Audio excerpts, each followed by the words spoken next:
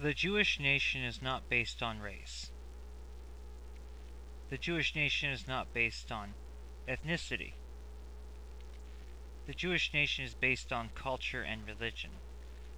The Bundist movement includes both religious and non-observant Jewry. The political position of the Jewish Bund is not anti-religious. The political position of the Jewish Bund is non-religious.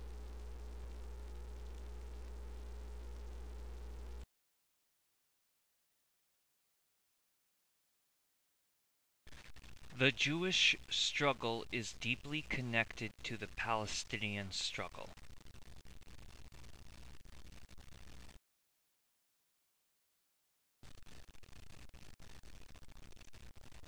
On December 19th of 2017, young Ahed Tamimi was arrested by Israeli troops in the middle of the night. Her only crime was resisting occupation. In fact, she committed no crime at all. Rightfully, the Palestinians say that her arrest was politically motivated, and although this is the truth, the Zionist government denies this. You will not get any true insight into the facts surrounding the unlawful arrest of Ahed Tamimi by watching Fox News, CNN, NBC, ABC, CBS, InfoWars, The Blaze, or any other Americanist media. The State of Israel was founded against the will of the Jewish nation. The State of Israel is based on the ideology of Zionism. It is important to remember that the country that calls itself Israel was founded against the will of the Jewish nation. Zionism is a concept that is forced on the Jewish nation. Long before the Zionists harmed any Palestinians, world Jewry spoke out against such a despotic ideology. To understand the context of the Jewish nation, one must grasp the proper historical context of a nation and nationality. To understand nation and nationality, a proper grasp of people must be understood. A people is a plurality of persons, considered as a whole, such as a religious group, an ethnic group, or a cultural group. So, what is a nation? A nation is a culture plus. This means that a people of culture and religion constitutes a nation. Likewise, a people of culture and ethnicity constitutes a nation. Not every nation has a country, nor does every nation want or need a country. For example, the French nation has a country called France. Yet, the Romani Gypsy nation is without a country. A major part of the very livelihood of the Romani Gypsy nation is that of a nomadic culture. Another source of confusion is that much of the world has forgotten the differences between territory, country, and state. Territories are locational communities founded on mutual gathering. Countries are locational communities founded on sovereign province. The sovereignty of a country can be anything from a manifesto to a sovereign leadership. Just as a nation may not have a country, not every country is nationally based. States are countries under the control of bureaucratic ownership. In other words, state is the bureaucratic estate of a country. Nation-states are despotic fusions of nation and state.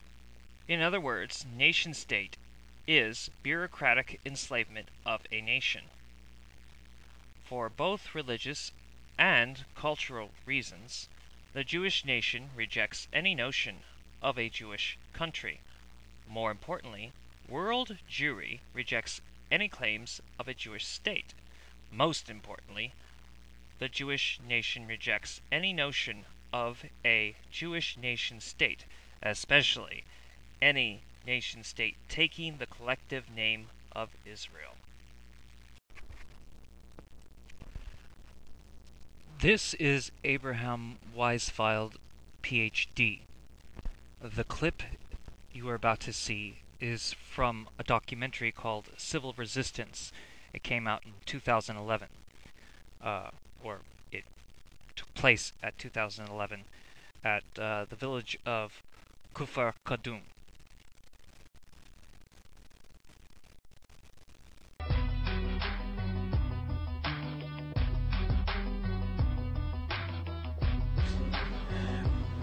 One should note that in distance, down the road, next to the highway that is being blocked,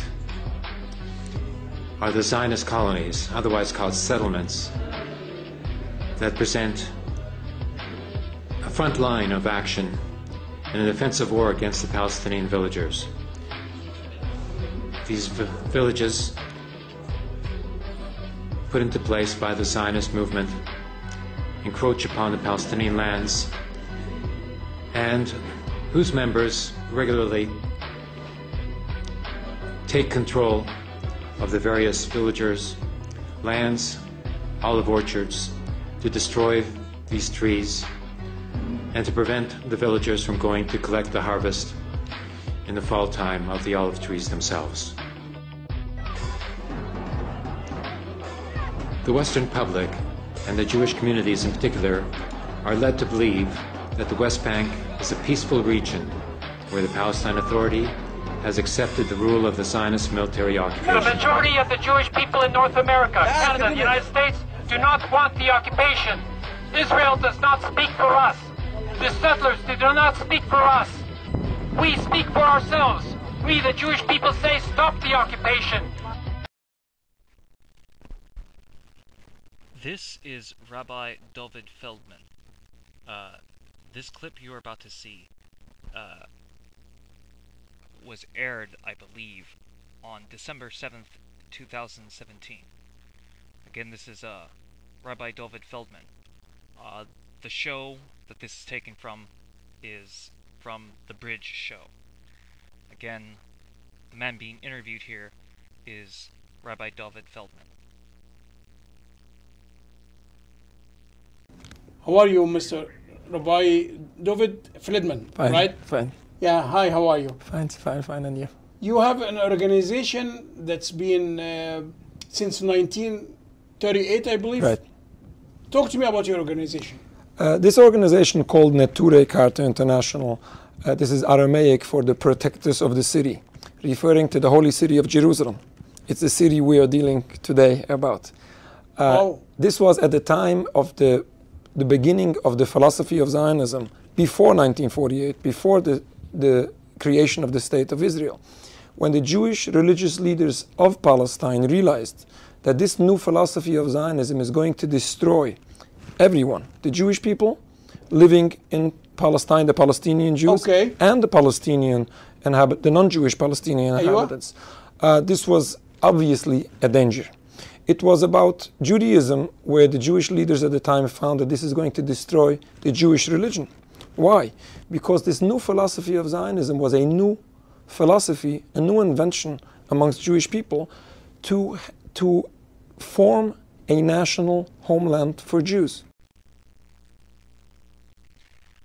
Okay, now it just so happens that Abraham Weisfeld, PhD, and Rabbi David Feldman know each other and have been in demonstrations of solidarity with each other more than once. This has everything to do with the fact that the Jewish Bundist Diaspora movement recognizes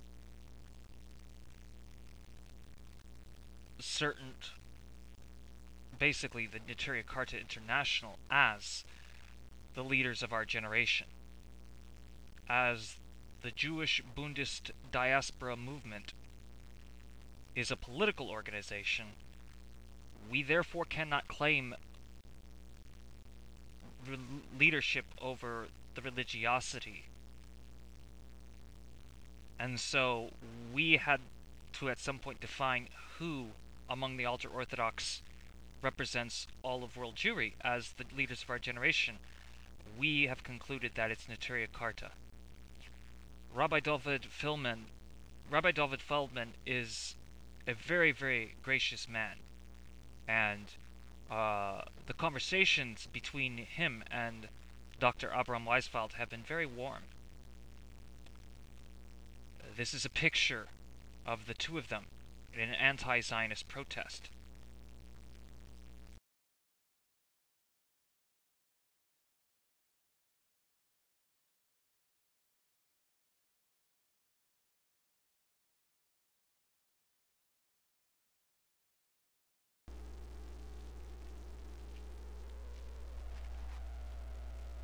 December 6th, 2017.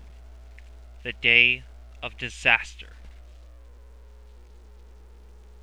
When I came into office, I promised to look at the world's challenges with open eyes and very fresh thinking.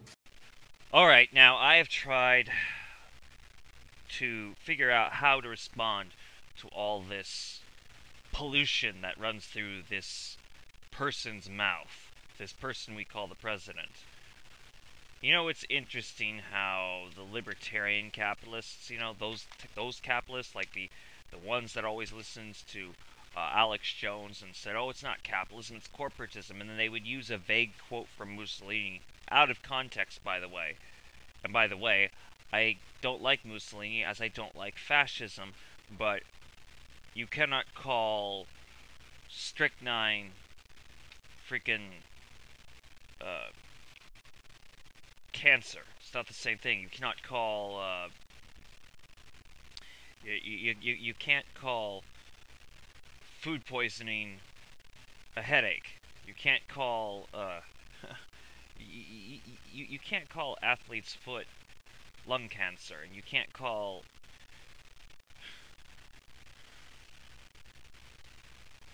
I'm already screwing this up. You see, I have now tried over and over and over again to respond to this.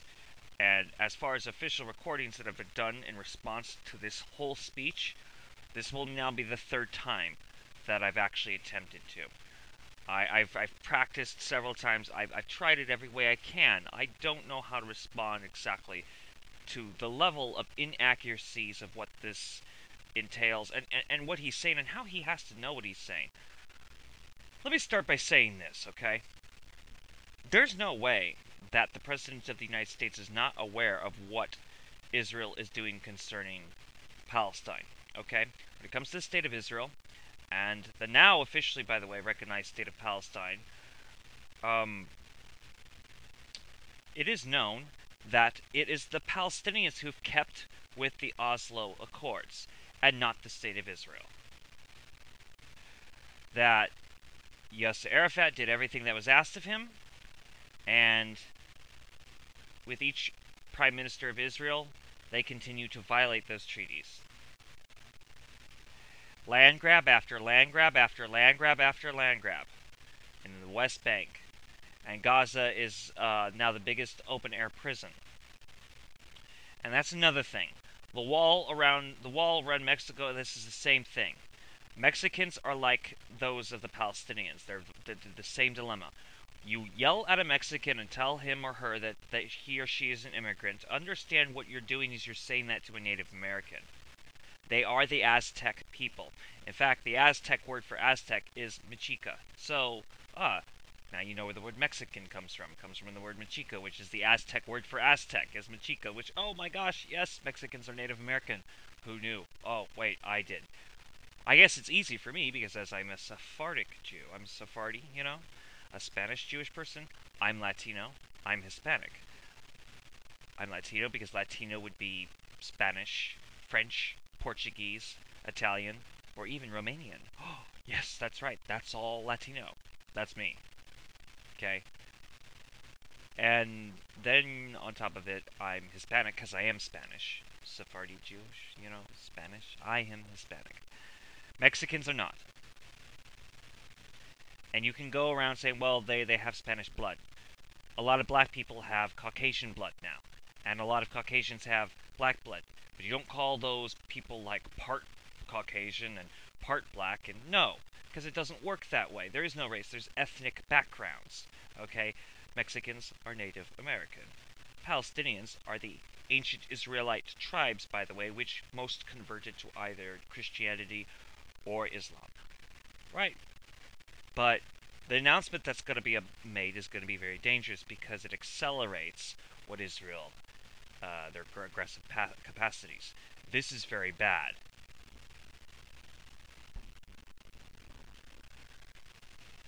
Alright, so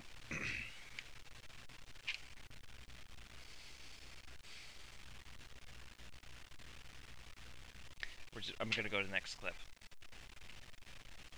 Therefore, I have determined that it is time to officially recognize Jerusalem as the capital of Israel.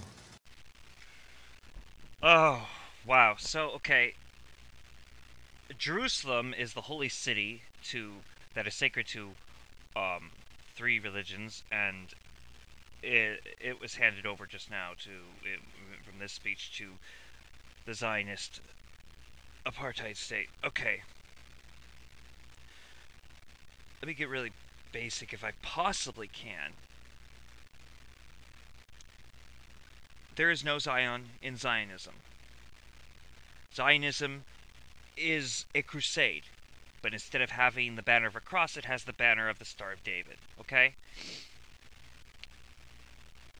Just as it was a bunch of Catholics who were ignorant and couldn't read their own Bible, and probably didn't even know half of their own catechism, were so ignorant that they could be duped into political campaigns, and then they became crusaders. Since the Holocaust, a lot of the Jewish leadership has been gone, and the fact of the matter is Jewish people are simply ignorant as to what Jewish people are. So much to the point where you now have a lot of Jewish people who think that there's a Jewish race. There is no Jewish race. There is no Jewish ethnicity. I'm getting really tired of hearing about things like that. I mean, I would like to make clear that the Jewish people have been against Zionism since its inception. Originally, Zionism was dependent on the false narrative of some kind of Jewish race or the idea of ethnic Jews. I'm also hearing a lot of nonsense about Jewish DNA, okay? Lately I've heard this. There is no Jewish day. Actually, that usually refers to Ashkenazi DNA, and of course the Ashkenazim are predominantly Jewish. However, no one calls Pakistani people nobody says that Pakistani DNA is Muslim DNA. But the Pakistanis are predominantly Muslim, so why can't you just call their DNA Muslim DNA? No, you can't do that. See, there are no ethnic Jews. Judaism is a cultural religion. And I would also like to make clear that I don't hate the Ashkenazim. I'm not using them as a reference, as a point of bad. It's just that, actually, I'll put it this way. As far as people who've practiced Judaism, the best comes from Ashkenazim, and the worst. The worst that came from Ashkenazim was Zionism, and the best was the Yiddish language, which I would say is universally the Jewish language, whereas Hebrew is the holy language. Nothing against my language, Ladino or Judo-Spanish or Judo-Arabic or any of the other languages that emerged particularly from Jewish people. I have nothing against those languages, and those languages ought to be preserved, and in fact the Bund would like to have those languages preserved. But across the board, I would say Yiddish is the Jewish language. So it's nothing against Ashkenazim, to make that clear. In fact, much of I may be Sephardi, but my upbringing was from Ashkenazi rabbis. Okay, they were Hasidic, and what are they typically? Typically, not all the time, but usually Hasidic rabbis are Ashkenazi. And so, I wish people would stop talking about all this Jewish DNA nonsense, because it feeds a false narrative with a false history in mind.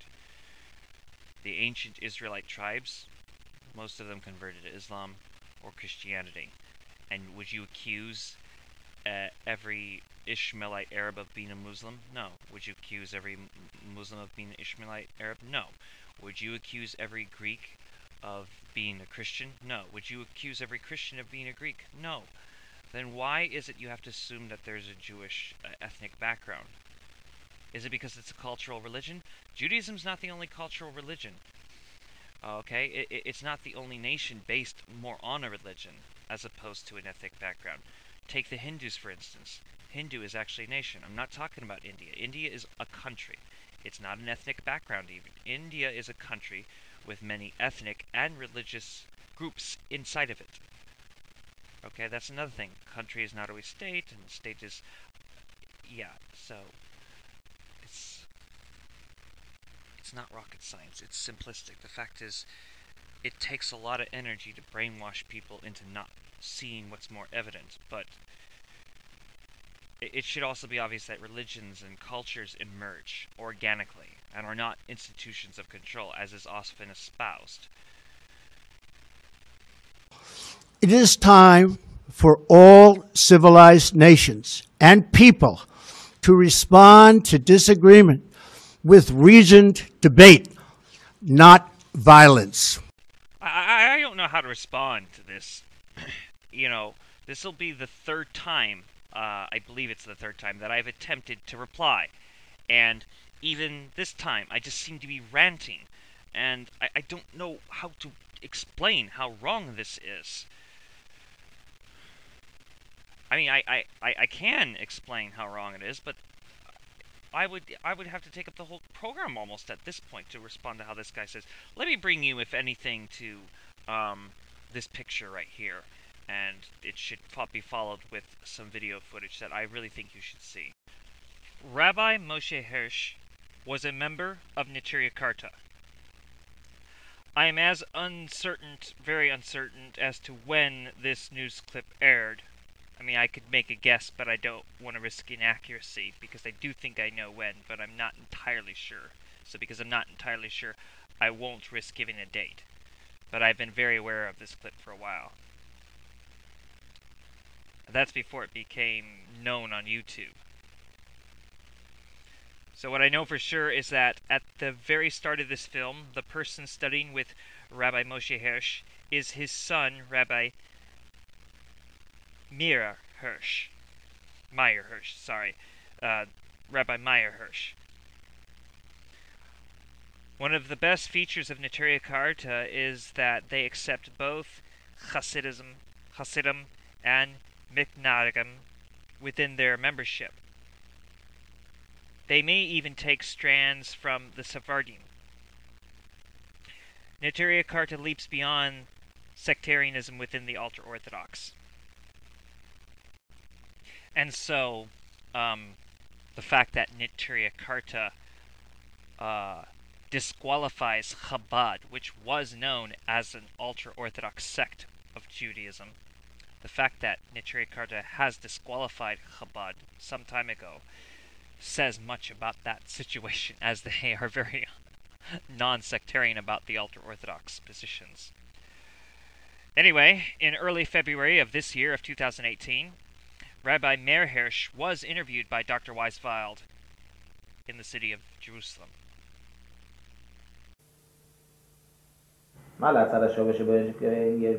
Meet Rabbi Hirsch. I am the Minister for Jewish Affairs. But not in Israel. He's the Minister of Jewish Affairs in Palestinian leader Yasser Arafat's cabinet. He's the Palestinians' rabbi. The state of Israel will never have the right to exist. The Jewish nation will exist in the Holy Land when God redeems the Jewish people through his Messiah. Rabbi Hirsch thinks Yasser Arafat should rule the Holy Land, not the Jews. The English were here, they left. The Turks were here and they left. And we were left stateless. So when Mr. Arafat says, I am setting up a kosher state and a kosher sovereignty, what could be better? Strange words in the context of the Arab-Israeli conflict, which has pitted Palestinians against Zionists for decades. Rabbi Hirsch is always there when Arafat greets world leaders in the West Bank and Gaza. Well, in our eyes, a state of Israel does not exist, and it will cease to exist. Whether the Messianic era will appear in our lifetime or not, we are in the hands of God.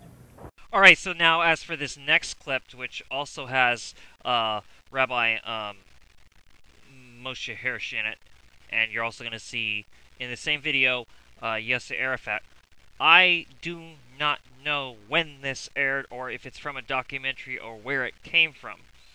However, the previous one, as I stated, I had seen it several times, and I know about Rabbi Moshe Hirsch, who is dead, sadly. But his son is alive and has taken over his position. But anyway, I don't know where this next film came from originally, but I do know that it was posted on the Naturia Carta's YouTube channel, as that's where we had gotten it from. And it's a matter of public information, so it fits perfectly fine with this documentary, and I do want everyone to see this.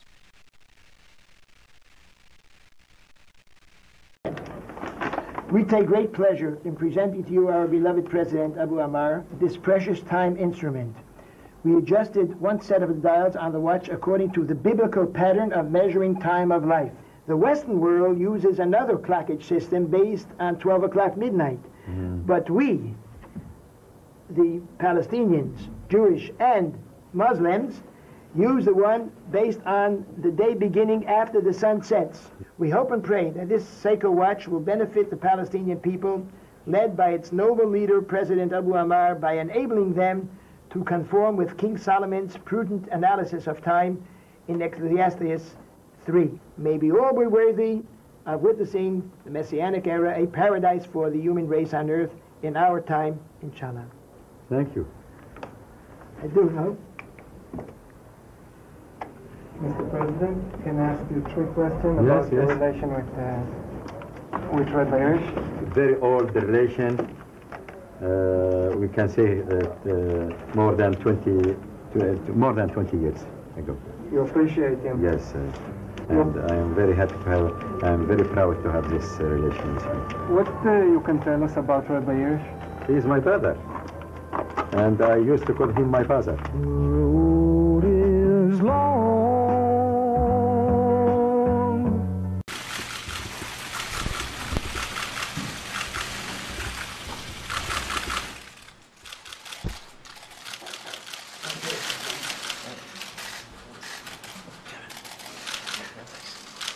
Thank you.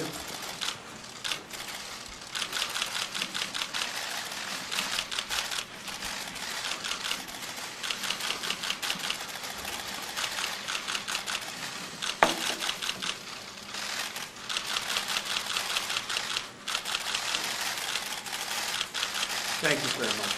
Thank you.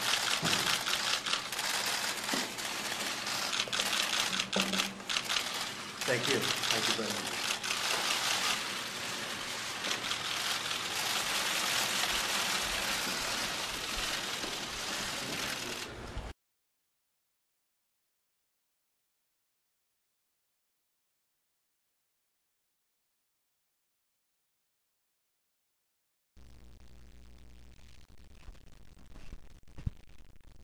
President Donald Trump, shame on you. Jerusalem is the capital of Palestine. The state of Israel, on the other hand, has no right to exist. Jerusalem is a holy place, sacred to 3 religions. The Tanakh is the Jewish Bible. The Quran is the Muslim Bible. Yet in Islam, one must understand the Hadith in order to understand the Quran. Likewise, in Judaism, one must understand the Talmud in order to understand the Tanakh. The Talmud is against Zionism and the State of Israel, because the Talmud forbids the ending of Jewish exile.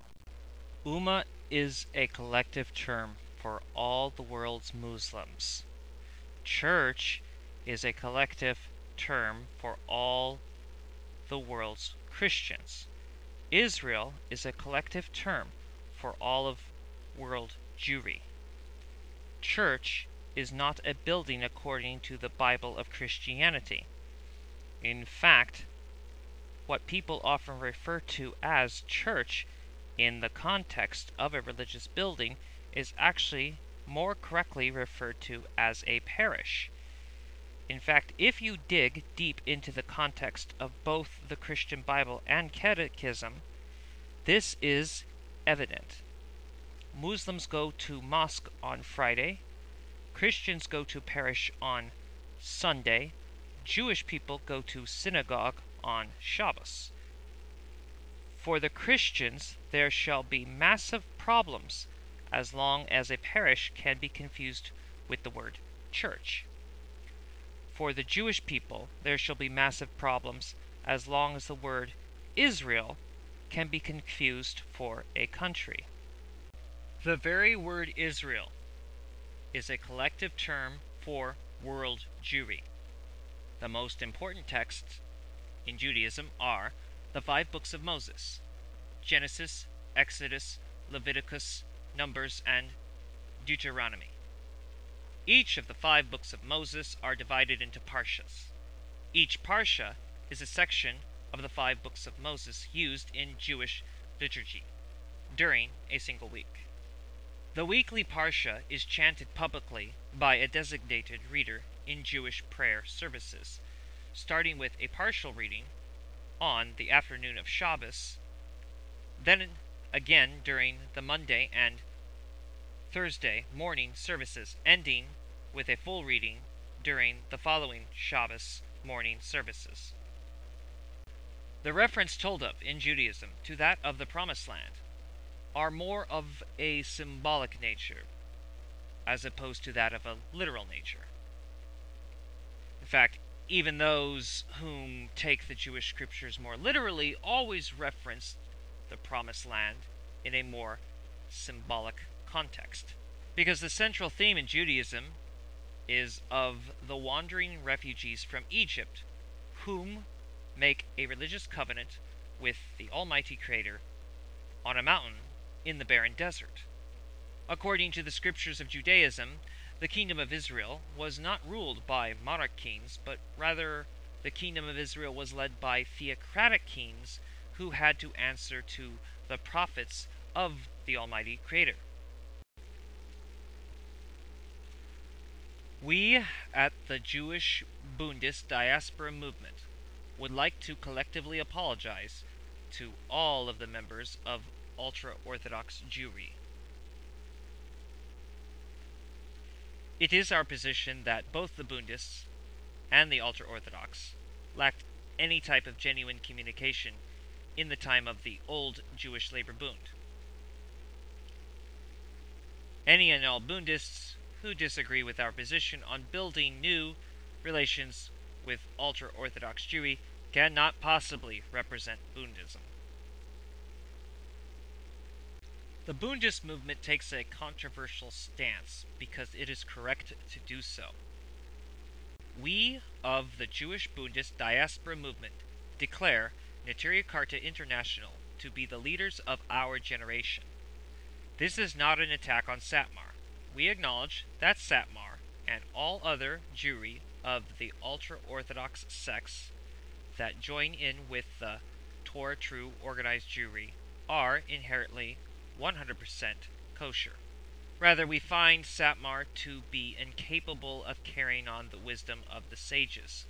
We of the Jewish Bundist Diaspora movement recognize the Catholic churches, Eastern Orthodox churches, and Oriental Orthodox churches embody authentically to the context of Christianity. The memory of Chabad Lubavitch is not to be attacked, yet the result of Menachem Mendel Schneerson's legacy has produced a new Chabad. As of now, Chabad is not Jewish. Furthermore, Rebbe Schneerson was not the Messiah. The Bundist movement rejects Protestant Christian restorationism in all of its manifestations, regardless if it's Pentecostal, Baptist, non-denominational, evangelical fundamentalist, Seventh-day Adventist, chiefly the Mormon Church of Jesus Christ of Latter-day Saints, and the Messianic Jews for Jesus, due to the fact that Messianic Judaism is slander, and Mormonism is Americanism made into a spiritual creed. Claiming this to be a sectarian move on our part is like telling someone that rejection of fascism is somehow sectarian. The Bundist movement does not discriminate against Reform Judaism, conservative Judaism or Reconstructionist Judaism, as a matter for Orthodox Jewry to settle as an internal problem. Likewise, the Bundist movement does not discriminate against original Protestant Christians such as Lutheran, Episcopalian, Calvinist, Presbyterian, Methodist, Anglican, the Quaker groups, or Anabaptist groups like the Mennonites, as these matters are internal problems for the Catholics to settle as an internal problem. Rabbi Yisrael David Weiss is a member of Neturei Karta, as is Rabbi David Feldman. This is Rabbi Yisrael David Weiss of Neturei Karta giving his response to the disastrous decision made by Donald Trump. Jews lived with Muslims and Christians in Palestine for hundreds of years. History is to be respected. History teaches us. Wise men look at history. History tells us that we didn't need any human rights groups to protect us. We stood in solidarity and harmony, Jews and Muslims and Christians. We babysat each other's children daily. Our most precious object we gave. How is that possible? Because this is not a religious conflict.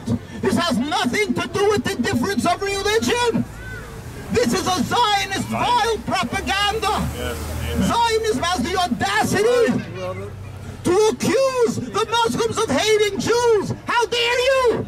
How dare you sully the name of Jews by accusing Muslims of hating us when they provided a safe haven for hundreds of years by the Inquisition, by the Crusades, and by World War II. How dare they speak in our name? How dare they sully the name of the people that embraced us and helped us? We will not accept it. It is unacceptable. It is unacceptable. It is ungodly. It is illogical for Jewish people to be Islamophobic.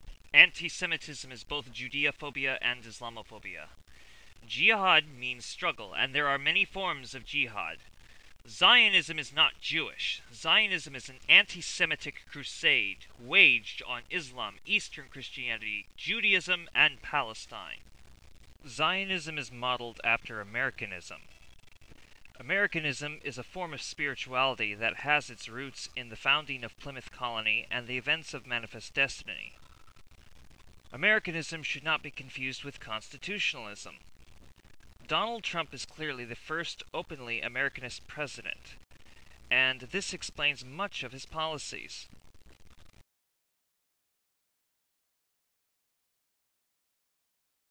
The left-right paradigm is easy to explain, yet not everyone understands it. Many once did, not so much anymore. In George Orwell's book, 1984, we learn about newspeak. When a word has lost its context, this corrupts the thinking of individuals as well as collectives. For example, this is a picture of false left-right paradigm number 1. This is just a pathetic one. This fake paradigm was put out by two American Republican parties called the Democrats and the Republicans. It's spread around by the mainstream corporatized media and expressed by only those media zombies that believe in such nonsense.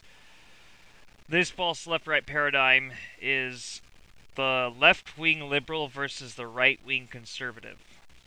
Alright, this is a picture of false left-right paradigm number 2. This second paradigm is a more elaborate one. Definitely more elaborate than the previous, but still false. So it's the far left monarchy, the center left oligarchy, the centrist democracy, the center right republic, and the far right anarchy. And ultimately what it comes down to is its total government on the left and no government on the right. And then this is a picture of false left-right paradigm number 3. So you'll see that the top is considered authoritarian and the bottom is considered libertarian. And left-right is in economic terms, and the economic left would be opposed to the economic right, and so I would say that in the upper left we have the authoritarian left, and then on the lower left we have the libertarian left, on the upper right we have the authoritarian right, and on the lower right we have the libertarian right. This is a picture of the correct left-right paradigm. This has been and still is the only left-right paradigm. The left wing is revolutionary and or rebellion. The center is reformist and or liberalism.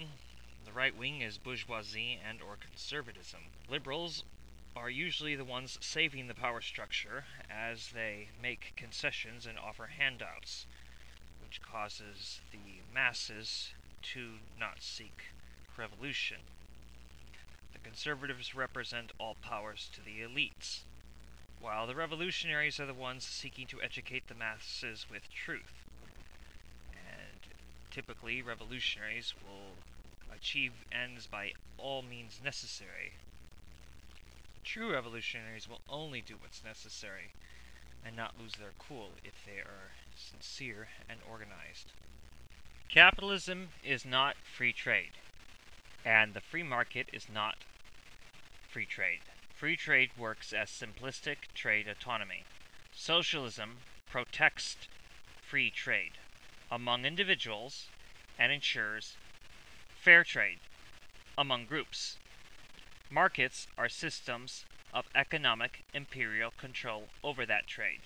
Free markets are markets that bypass public interests while surviving under the protection of the state. The early stages of capitalism use free markets as a way to generate more profit. Then the capital enterprises centralize into monopolies. Capitalism is driven by the profit motive. In the system of capitalism, the maximizing of profits is more important than the welfare of mankind. Capitalism requires that the employed work harder for less income. Capitalism is also a policy between the employer and the employee. Employer and employee economically operate as slave and master. The employed do not keep the fruits of their labor in capitalism. In both socialism and capitalism, all labor, customer service included, has a set value. In the socialist economy, those who work together, and they each get paid according to how much they merit in their labor effort. Yet in the capitalist economy, those who work get their labor taxed by bosses, corporations, franchises, and banks who put the companies in debt, causing the companies to further tax the labor of the employees. Within the socialist system, the family home is protected as a right to life. Within the capitalist system, the family home is held hostage by landlords.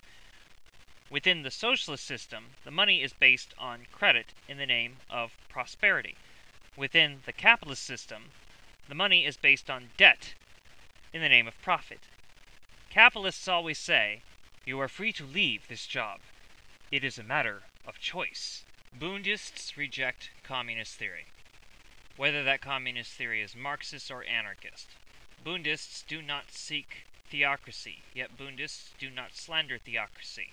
Bundists seek direct democracy and national cultural autonomy. Communists slander theocracy all the time. They also ignore much history to maintain this slander.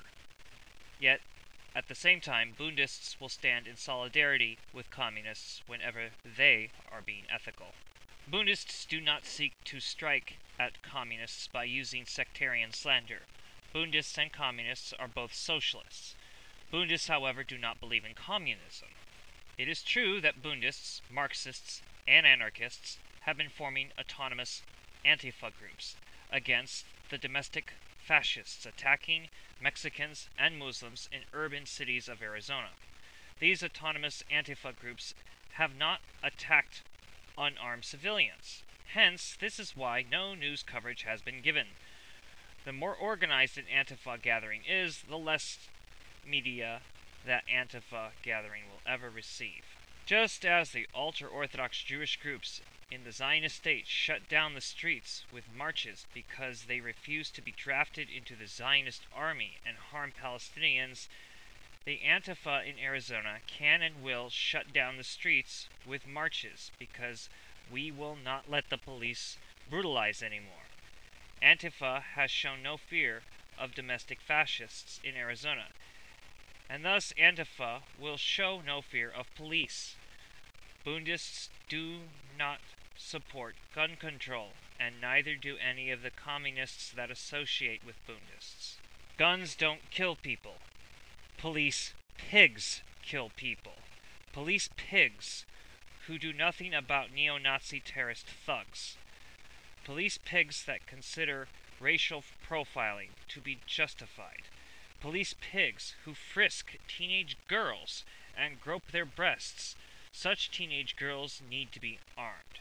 Capitalism is the crony economic system of ownership into the hands of the wealthy classes of the world, ruling without the consent of the governed. Socialism is the economic system that, when studied from a historic point of view, is the economic system of the world religions. There are two types of socialist. Number 1, non-communist. Number 2, communist. Bundists fall into the category of non-communist. Marxists and anarchists both fall into the category of communist. Communists are socialists that seek to use socialism as an economic transition to communism. Communism is a society without differing religions and without differing cultures. Communism is a Eurocentric goal that neglects to look at the world beyond Occidental egoism. Sadly, the communists are confused and they misapply human nature. This is one of those few things that the capitalists are actually correct about, just not the way that capitalists would assume. Socialists of the non-communist variety understand this mess much better. And basically, the communists equate humans with dogs. They see that different kinds of dogs breed with each other. Thus, the communists seek to remove all differences in consciousness because they falsely assume that their Eurocentric philosophy is accurate. Communists are not even likely to admit that theocracy is more ideal than the goal of communism. Socialists of the non-communist variety are more likely to equate humanity with flowers. Certain flowers can not coexist within the same soil. Yet, coexistence does work within the context of multicultural cooperation like a garden. Capitalism in its early stages uses the free market system, yet capitalism is a system that in its beginnings is driven by much competition, equating to an inevitable economy of winners who win big and losers who lose big. The conclusion of capitalism is always monopoly. Much of the confusion is that people think that their possessions equate to private property. The possessions of a person or a family equate to personal property. Communities are dependent on public property, not private property. Socialists defend the rights of personal property and public property. If a corporation could own all the water on planet Earth, then this would be a perfect example of private property.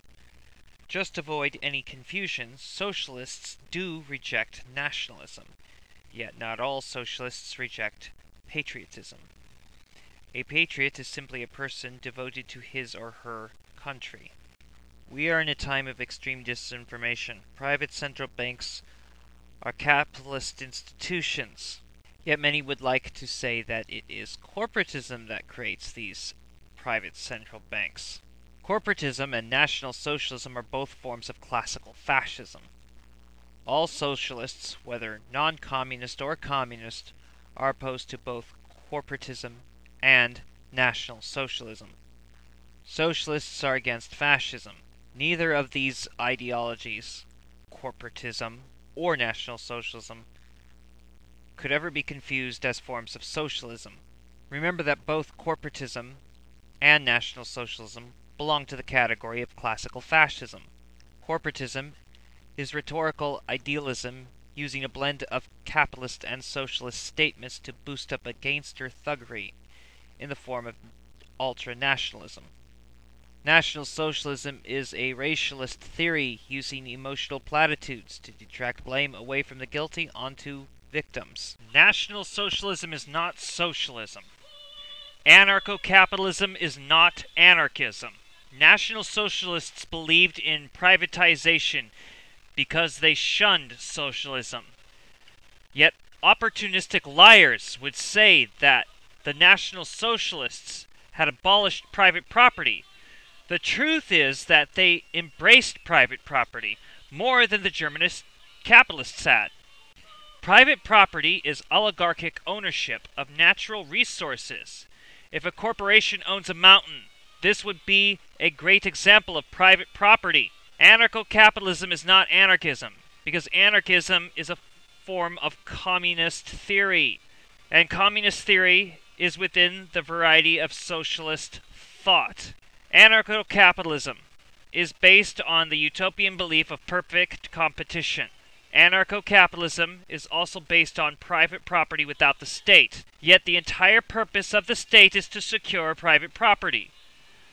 And indeed, the only way to secure private property is the state.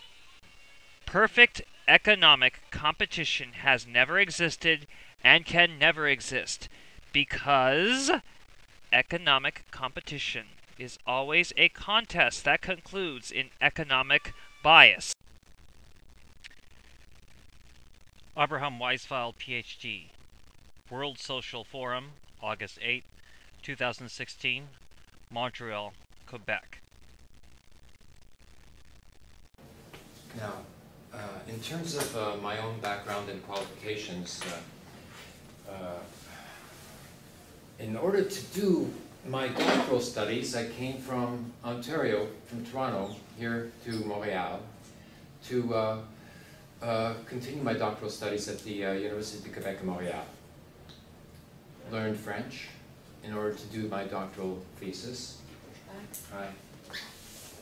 Because no other political science department in a Canadian university would allow me to do a doctoral thesis, even though I was qualified to do so. I started doing my university studies in a Bachelor of Science in Physics, actually, at the University of Waterloo. But because of Palestine, I found it necessary to drop this scientific studies and went into the graduate school in political science in order to pursue the study of political theory, political philosophy, and the methodology required to do a proper critique of the Zionist ideology, which I have now done, now accomplished, and my doctoral thesis, which is published there actually, does a critique of Zionism, not from a historical point of view, because that's been done.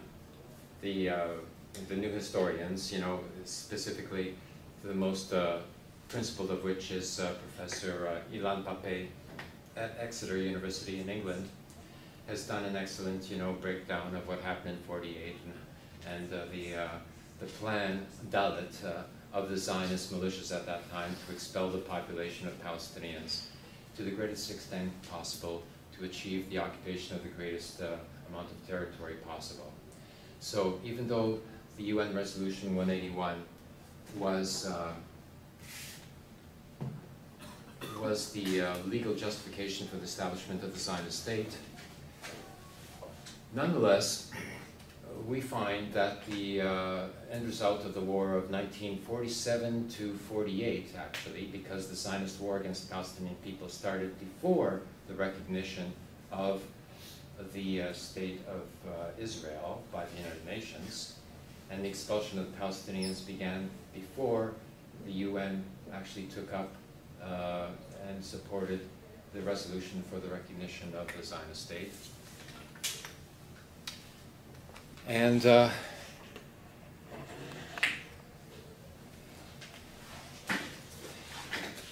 amount of territory that was allocated under Resolution 181 was about a third of the territory of Palestine. And during the war of 47-48, the Zionist militias took control over 2/3 of the territory of Palestine. So while the Zionist state claims Resolution 181 as justification for its legitimate existence and recognition internationally in the geopolitical system, actually, Resolution 181 is a denial of the legitimacy of the present-day Zionist state because it exemplifies the fact that the Zionist militias disregarded the resolution and the frontier that was established by the partition resolution, so-called, and went beyond that frontier to establish the 1948 State of Israel, which was later recognized by the United States of America within the same day. Actually, Russia beat the United States to the recognition of the Zionist State of Israel because the communist parties throughout the world were pro-Zionist at the time and actually supplied not only diplomatic and propaganda support through the various communist parties, but actually supplied the arms from Czechoslovakia so that the Zionist militias were able to fight and win that particular war against the Palestinians. Now, in terms of the work that I've been able to do, so rather than going into the historical aspects and rather than going into the Judaic critique of Zionism, which is done as well by various individuals like Menuhin's father, and even some conservative, right-wing critiques of Zionism, like the book Perfidy, which critiques, the Zionist militias as well. There is a modern-day critique of Judaic critique of Zionism from Professor Yaakov Rapkin, who teaches at the University of Waterloo, Université de Montréal here. And so those areas have been taken care of. What I have done is an elaborate critique of Zionist ideology in political philosophy, going back to the origins of the nation-state concept, which has been used by the Zionist ideologues to establish a state along the lines of the European, political philosophy 200 years later, totally out of context, in a completely different part of the world, which has had a history which is very much older than that of Europe. In Europe, the nation-state concept could be floated, for a while, because Europe was colonized only after the long period in which, the Middle East was,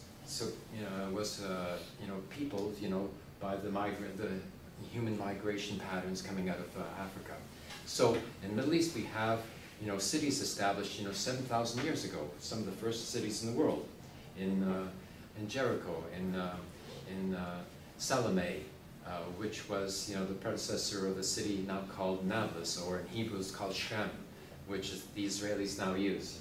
When I actually went to Tel Aviv to visit my cousin, who was visiting her parents who still live there, and people would ask me, where am I living? And I would say in Nablus. And the Israelis did not know the name Nablus for that city, that Palestinian city, which is one of the major cities, in the West Bank. They call it Shem, from the biblical, Hebraic name.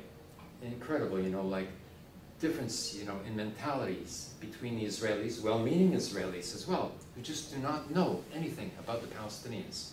And in fact, in the entrance to the Palestinian cities, there's these huge red, signs there, which proclaim in 3 languages that it is illegal for Israelis to enter into a Palestinian city under Israeli law, and they're subject to 2 years imprisonment if an Israeli goes into a Palestinian city. That's how much, apartheid has been established there. It's ingrained in the very law. Okay, so I have a formal presentation, which is going to be the introduction to a new book of mine, dealing with the transitional process of how, with the eventual recognition of the Palestine state, which I think is coming up in the Security Council in November after the American election, and the French resolution is going to be presented to the Security Council calling for the recognition of the State of Palestine, which has already been adopted by the General Assembly of the United Nations, but the Security Council seems to have more authority in geopolitical machinations. So this is a crucial vote, and this time the United States State Department is probably not going to veto the resolution. So Palestine is going to be recognized as an independent state in the short term after the American election and before Obama hands over presidential authority to the winner of that election in January. So there's November, December, January, anything can happen. And it is expected that the United States is not going to veto that resolution. So how do we proceed from that point forward? This is what I am beginning to address now.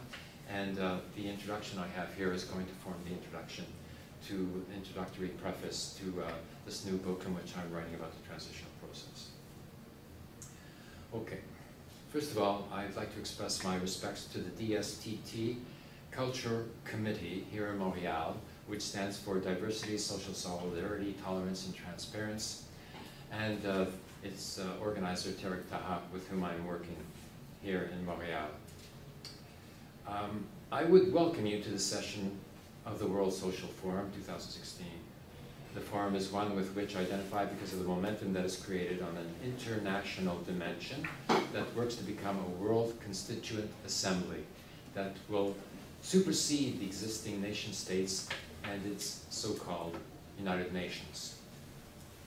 While there are now 194 recognized nations in the General Assembly, with Palestine being the 194th, it should be known that there are actually about 3,000 nations throughout the world in sociological terms.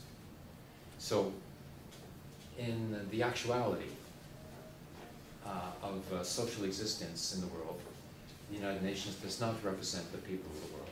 It represents the nation states, the geopolitical system, and ignores all those nations that have not been able to achieve their independence, and ignores all the nations that are confined within the existing nation states and that do not have the recognition of a nation.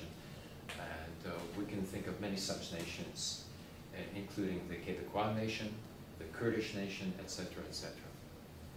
So, to break out of the bonds of the geopolitical world, we need to go to the civil society of each nation and to unite our civil societies as we are doing here at the forum. My own origin is that of a refugee kid from a Jewish family that had lived in Poland, both Warsaw and the city of Lublin.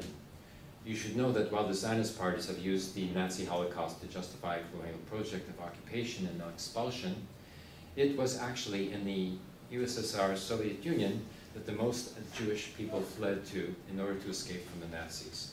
So about 500,000 escaped to Russia, while the Zionists made deals with the Nazi regime to get 60,000 of their own party members out of Germany and only 1,843 out of Hungary. Zionists worked with the Nazis. This is a matter of fact. A Zionist even wrote a book about this. This is a public documentation that aired on April 22nd,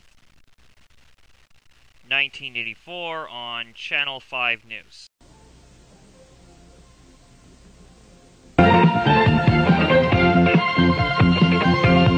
Live on Channel 5, this is the 10 o'clock news with Deborah Norville. Is coming out revealing secret negotiation between the Nazis and the Zionists in 1933, which allowed German Jews and their assets to go to Palestine. Rich Samuels joins us tonight with the story of the controversy behind the book and the author's struggle to write it. Rich? Deborah, with the rise of Adolf Hitler to power in the spring of 1933, the Jews of the world were faced with a dilemma. They could raise a cry of protest, a cry few would heed, or they could make a deal with Hitler, a deal that would bring a step closer their dream of an independent Jewish state. The choice they made was difficult and agonizing. This new book describes that choice. The book is called The Transfer Agreement.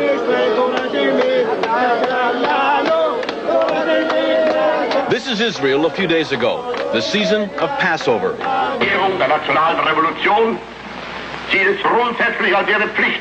And this is Germany 51 years ago. the blossoming of Adolf Hitler's springtime.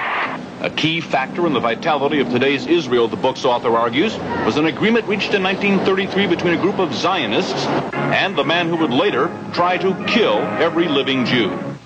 The great irony is that Adolf Hitler became the chief economic sponsor of the State of Israel. It will be an argument against, and a wrong argument against Zionists. Some who lived through those times fear the response to this book. The parents of the author feared its very writing. When your son came to you and said he was going to write this book, what were your feelings about his undertaking? I told him he's not my son anymore. Why did you say that? I told him I'm going to sit shitty. As though he were dead? That's right. I told him I don't like it. Because as being a Jew, I didn't want something to uncover on my own people. I was buried in a grave with 27 people. I was 7 times captured. Edwin Black's parents are Holocaust survivors. For what? My parents never talked much about the Holocaust. Edwin Black, to fill the void left by the silence of his parents, has written this book, a dense, detailed chronicle of the early months of 1933. January 30th, 1933, Hitler becomes Germany's interim chancellor. The Third Reich has begun.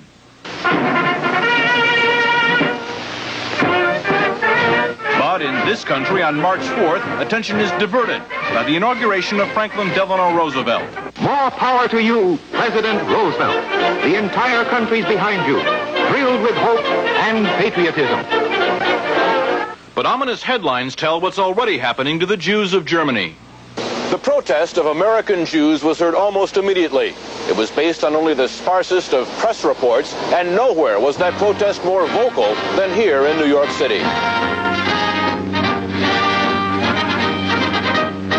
All creeds, local and national organizations, and labor parties are joining this gigantic demonstration passing through famous Washington Arch. Rabbi Stephen S. Wise, honorary president of the American Jewish Congress, leads the procession down Fifth Avenue on foot.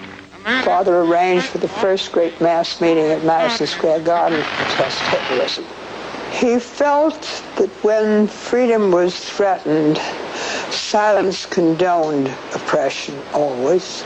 Thousands who waited hours behind police lines rushed forward as the doors of Madison Square Garden are open. Jews and Gentiles join in the race for seats, and 22,000 of them get in.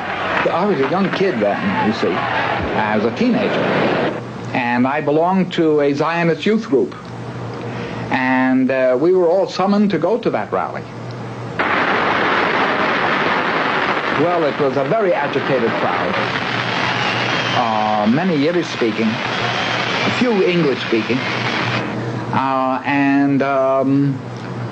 Rabbi Wise mounted an appeal to the Jewish people to do something to save Jewish honor. Most of the important, well-established Jews were very angry at him, said this was sensationalism, and that if anything happened to the Jews in Germany, the blood of the Jews would be on his head. Dr. Stephen S. Wise, rabbi of the Free Synagogue and a national leader of liberal thought, speaks in behalf of the Jews of the United States. This is not a Jewish meeting. This is the conscience of America making itself felt.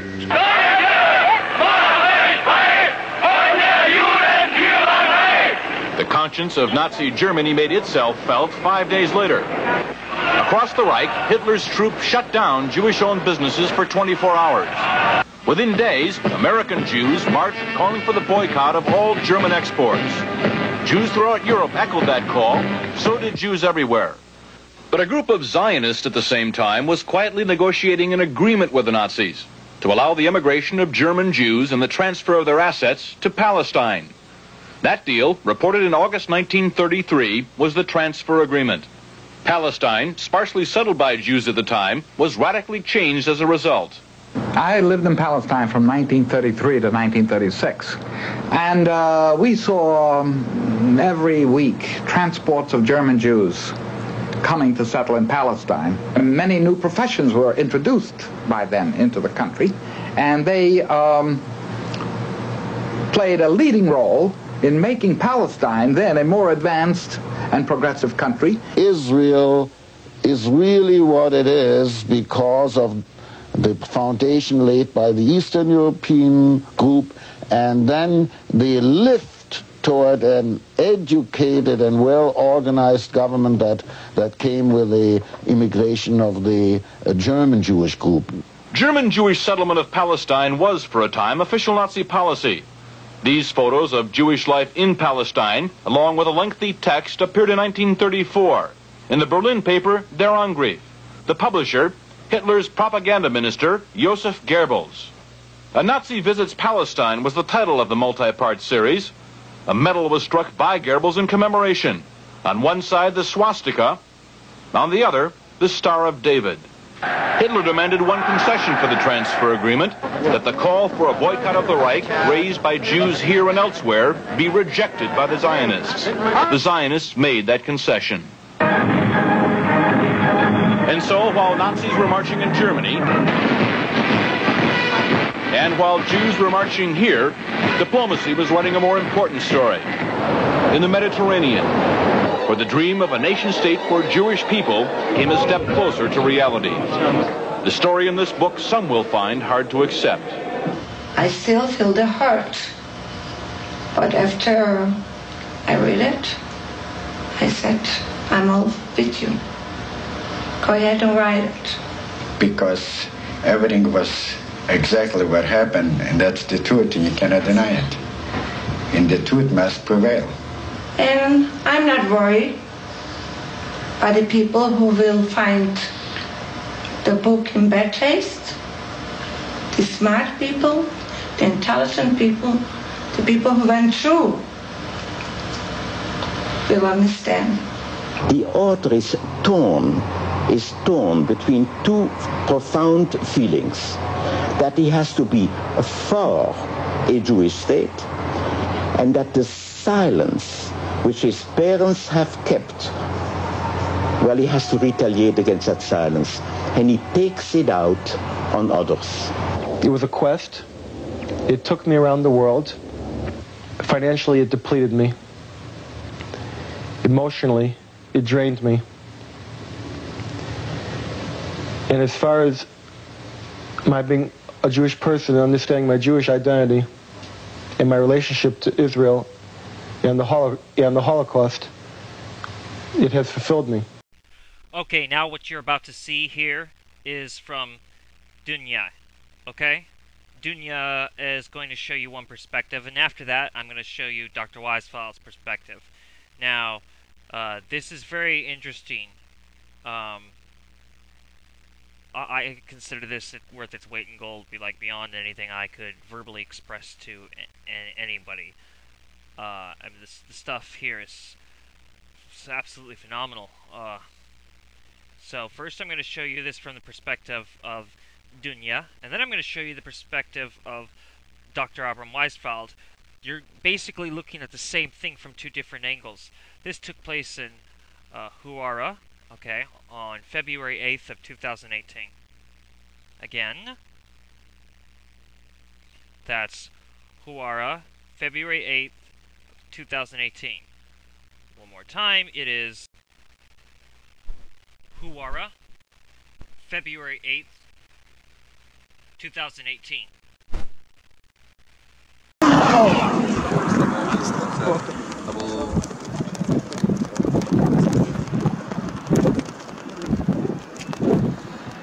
في جمعة الوفاء للشهداء، في جمعة الانتصار للقدس العاصمة، في جمعة استمرار المقاومة الشعبية ضد هذا المحتل، ضد هذا الإجرام، ضد هذه الحكومة النازية وجيش الاحتلال يواصل أبناء شعبنا الفلسطيني وفي كل نقاط التماس في الشوارع والصدام مع قوات الاحتلال هذا المحتل الذي يحاول أن يوصل رسالة تطمين إلى عصابات المستعمرين المستوطنين. هذا الذي يجب أن نرفضه جميعا، الاحتلال ومستوطنيه إلى زوال، وهذه الأرض فلسطينية، وسيرحل هذا المحتل وستنتصر إرادة شعبنا بوحدته الوطنية وبالتوافق الشعبي.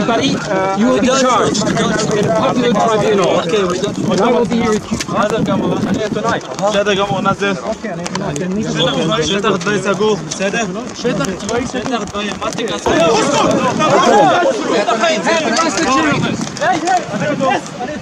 ما وديتناي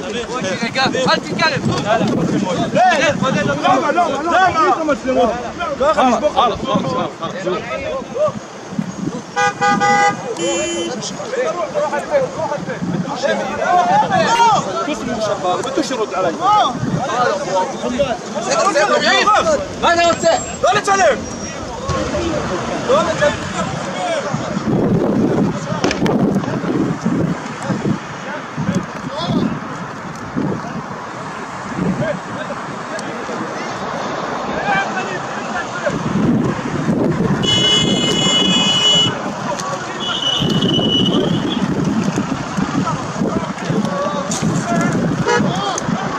Because I am a refugee from Poland.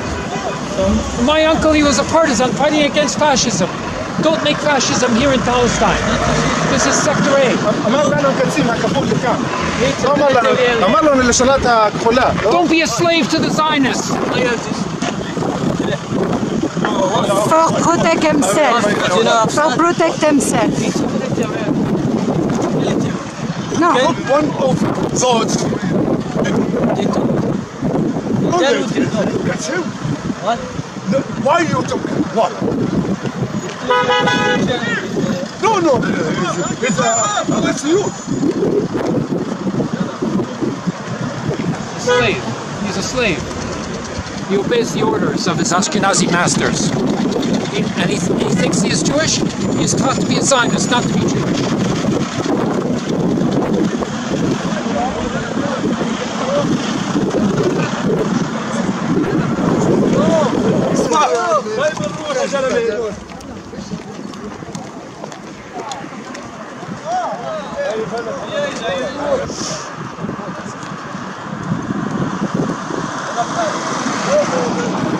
فلسطين عربية فلسطين عربية هم دولة حرامية هم دولة حرامية فلسطين عربية فلسطين عربية هم دولة حرامية هم دولة حرامية جيش الغازي ارحل عنا جيش الغازي ارحل عنا. Alright, that's very, very good. That was from the first clip. That clip was produced by Dunya. And this next clip is from Dr. Abraham Weisfeld. Now, you'll notice that this is the same thing, just from a different angle. This is now from his angle. So the first angle, you saw it from Dunya, from her camera. Now you're going to see it from Dr. Abraham Weisfeld's camera. It's the same thing. And the reason why you're seeing this is you're seeing this now from two different angles. You're seeing an event from two different angles, which means that you can see just the raw reality. As it's said in the opening credits, this is not staged, okay? This is real. This is real life what you're seeing. And this has everything to do with why there's like desires from high ups to censor the internet, because this is what they don't want you to see. This is some really, really, really good footage. Good footage. Very good footage. This is the type of stuff that people have been trying to find for a while. Well, come here. Come to the Bundist movement. We will show you these things, and we'll be providing a link, by the way, to Dunya's YouTube channel, as well as Dr. Abraham Weisfeld's channel. I think that it bears mentioning also that we are very, very grateful to Dr. Abraham Weisfeld. I recall that, you know, it was just me and Donna Newman who were pretty much working together, and then we decided to take based on what Donna Newman has suggested, take the principles and the structure and the logic behind the JPLO and expand it. She used a lot of her aunt's information. In fact, the Bundist movement flag was made by her aunt. And, you know, now we have an actual operation going. And we will create a world court, by the way. A world constituent assembly. I will accuse many of these people myself. And I know Dr. Weisfeld will be the first among us all because he has been in the West Bank. So before any of us talk, we know that he's going to be speaking. We've got a lot to show you in the upcoming years. We hope to cover other issues such as what's going on with the indigenous the indigenous Native American group known as the Mexicans. You know, they're Native American. They're not Latino or Hispanic. As a Sephardic Jewish person, I am Latino and I am Hispanic. But anyway, I digress. Take a look at this footage. Okay, we're in video mode now. The soldiers are advancing on the demonstration here. Peaceful demonstration with flags only at the Hawara checkpoint. هذا يوم الغضب اللي اعلنت جماهير الشعب الفلسطيني بوجه الغاصب الاسرائيلي. جبل النار اليوم قرر انه يعلنوا يوم غضب في مواجهه المحتل. ها هم جنود الاحتلال القادمون وها هنا صامدون. نقول باعلى صوت لن نرحل. هذا الجيش هذا المحتل يجب ان نرحل. فداء القدس فداء قضيه اللاجئين سنواصل الغال بالمقاومه.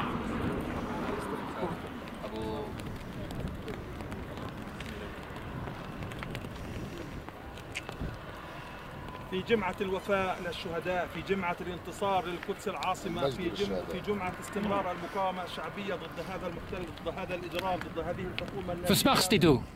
Why are you here? Go away. Yalla. والصدام مع قوات الاحتلال هذا תוריד המצלמה בבקשה. שטח צבאי סגור. אני לא דבר עברית. דיברת עכשיו. Speak English? Yes. תוריד המצלמה בבקשה, שטח צבאי סגור, אסור לצלם. I have no idea what you're saying. Turn down the camera. No. Why? No picture. Why? Is this a dictatorship? Look, if you shoot anybody, you will be charged in a popular tribunal. Okay, we don't shoot. And I will be your accuser. Okay, we don't shoot, go back. Then leave us alone. Need to go back. Why? It's a military area. No, it's not. This is a public highway. This is Nablus, Sector A. Yes or no? No? Huh. After the checkpoint is Sector A. Why is there a checkpoint there? The kids throw stones. Picture them. I did. There's one person throwing stone. That's all.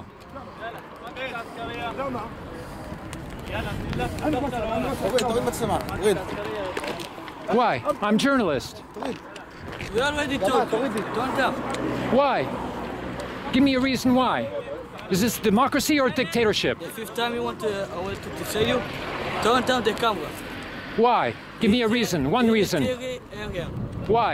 Military area? No, this is a highway. You cannot make this whatever you want. This is not a dictatorship. I'm from Canada. I'm a journalist.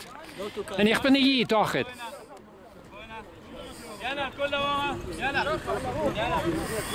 Ok, ça c'est la stratégie. Il doit être responsable pour leurs actions. Il a promis qu'il ne va pas tirer.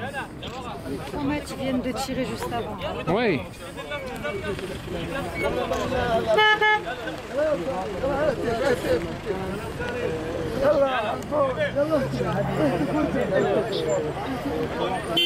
انسحاب انسحاب انسحاب جيش الموت والارهاب جيش الموت والارهاب جيش الغازي ارحل عنا جيش الغازي ارحل عنا انت غريب في موطننا انت غريب في موطننا انسحاب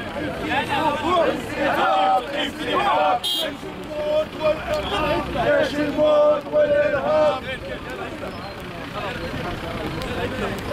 انسحاب انسحاب انسحاب يلا قديمة جيش الموت والارهاب جيش الغازي ارحل شوف يلا قديمة خلص البرنامج خليه حد يلا يلا نواف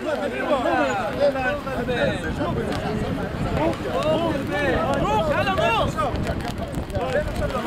ماشيين طالعين روح البيت نروح البيت من رايح على البيت تدزش طيب What's the problem? تعامل باحترام معنا يلا صور هاي انا هون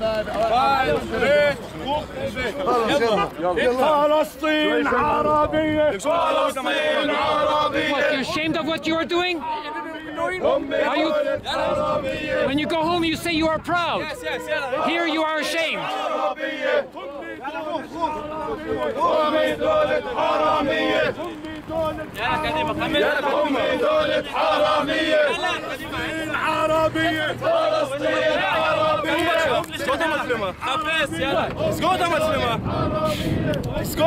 What?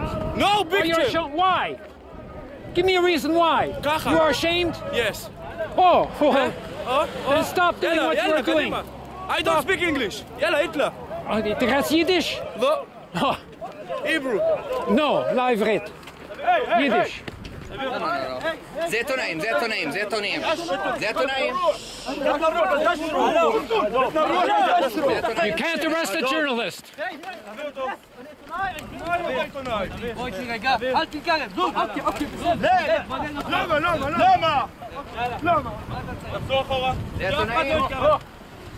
He thinks he can arrest a journalist. روح البيت. אמרתי לך להוריד את המצלמה, נכון? אמרתי לך לא לצלם. לא לצלם. Illegal. לא לצלם. You want to be charged in future? לא לצלם. Don't touch.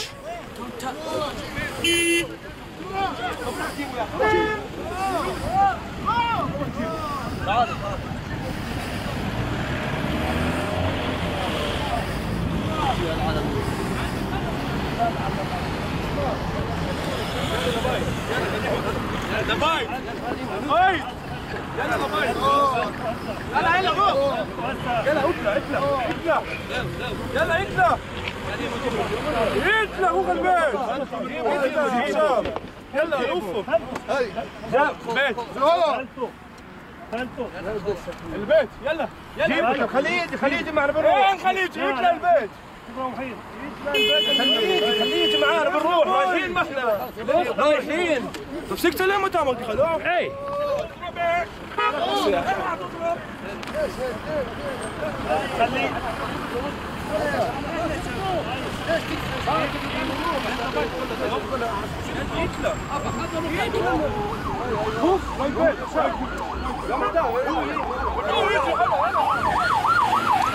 What's your problem? You want me to charge you if you arrest me? I want to get charged. I want to be slow. You want to arrest a Jewish person in the supposed land of his... Anna Yehudi. Are you Jewish? Yes, but you have to... You are Jewish? Me too, so leave me alone. You have to be a Jewish. You cannot shoot anybody. You cannot kill anybody. You cannot hurt anybody if you are Jewish. Why you have coffee? Because I am a refugee from Poland. My uncle, he was a partisan fighting against fascism. Don't make fascism here in Palestine.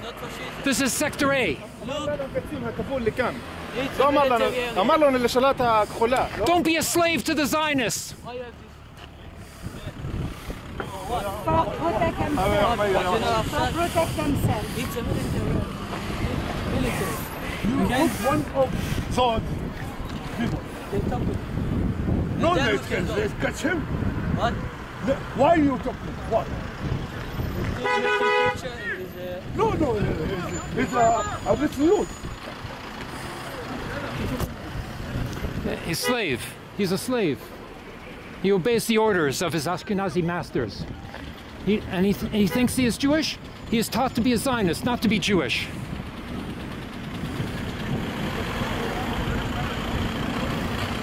Ok, on avance.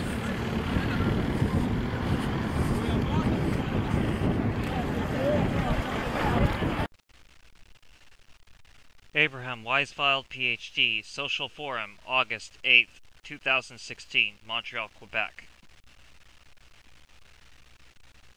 So about 500,000 escaped to Russia, while the Zionists made deals with the Nazi regime to get 60,000 of their own party members out of Germany and only 1,843 out of Hungary. And yet, the Zionist mentality continues to claim its superior position as the refuge of the Jewish people, even while they did so little to actually save the Jewish people during the Nazi occupation of Poland and the other regions there. Now, the great thing about being a second-generation survivor was that my mother was from Warsaw and she was a Jewish Bundist. Now, you probably don't know what the Jewish Bund was, because not only is the history of the Jewish Bund suppressed by the forces that the political science departments that failed to recognize the existence of the Jewish people before the establishment of the State of Israel, because before that the Jewish nation was not supposed to exist. Therefore, it's wiped out of like historical analysis. But the Jewish Bund and what it stood for was also suppressed by the Zionist educational system, which took over all of the Jewish educational institutions throughout North America, South America. For instance, I went to a Jewish cheder, as it's called in Yiddish. In fact, English is not even my first language, and my first language is Yiddish, which is a Jewish dialect of German from the Middle Ages. And doesn't resemble Hebrew at all. Now, so I'm going to explain to you what the Jewish Bundist philosophy is, because it is the fundamental critique of Zionism. That you may not know that the Jewish socialist movement was more popular than the Zionists amongst the Jewish community of Eastern Europe is essential to understanding the difference between Zionism and the Jewish people, basically. As a result, I was raised in the Jewish and anti-Zionist at the same time. I did not have to torture myself to escape from a Zionist upbringing, since I was allowed to know that you don't have to be a Zionist to be Jewish. The culture as religion was assumed as a given, and although we did not care to consider the validity of the theocratic religious matters after the Holocaust, the congregation each Saturday morning was the key to life. In addition to the public Protestant English school in Toronto, I also studied at the Jewish Talmud Torah in the evenings. Talmud Torah means the study of the Torah. The educational methodology in the Torah study sessions was to read through all of the Hebrew version and to translate it into English. One sentence after another over 7 years, together with the other books like the Talmud, Gemara, Mishnah. It's a very elaborate, culture. However, and the great consequence was that I actually knew what was written in the Torah, and so knew that the Zionist pretensions were false as to their claims in Judaism for the establishment of this Zionist state. Aside from the matter of whether the deity is a valid concept or not, we can nonetheless delve into that historical text to find out what was intended in the first place, rather than what the Torah has been manipulated to be believed. For example, while it is not mentioned, it is evident that the historical figures, they were called prophets by named Noah and Abraham, were historical figures that preceded the existence of the Jewish people or nation, and it may be as it may be called. As such, the covenant with Abraham was not a covenant with the Jewish people alone. This is evident if you just consider, the basic facts that Abraham existed 500 years before the establishment of the Jewish people. So right then and there, you have a completely different perspective than what is presented, by the Zionist ideology. In the text, as it is actually written, even in the revised Ezra version, that the covenant for the land of Canaan for guarantee of residence and co-residence with the existing nations there, which were 7. There were 7 nations coexisting in the Canaan territory there of what is now called the Holy Land, was for all the descendants of Abraham forever. And the word forever is exact. It is the actual word used in Hebrew in the Torah. And the word descendants, descendants of Abraham, is also translated as the seed of Abraham or the sons of Abraham. In this news clip that I am about to show you, you can see Munthar Amira getting arrested. This unlawful arrest took place on December 27th of 2017. Munthar Amira is a Palestinian social worker who has 5 children.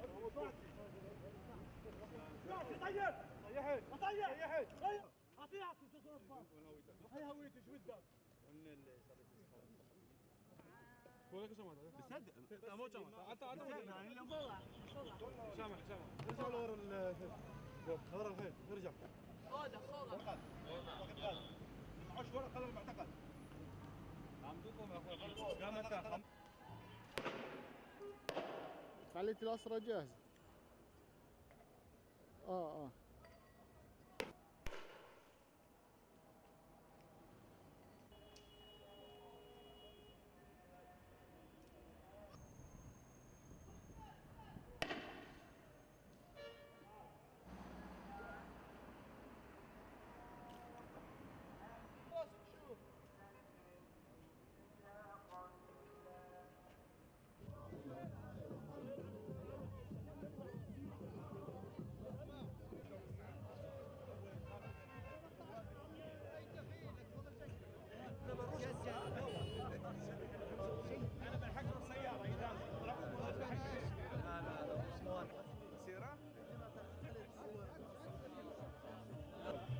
صفية روحي كلهم ارفعوا الإعلام.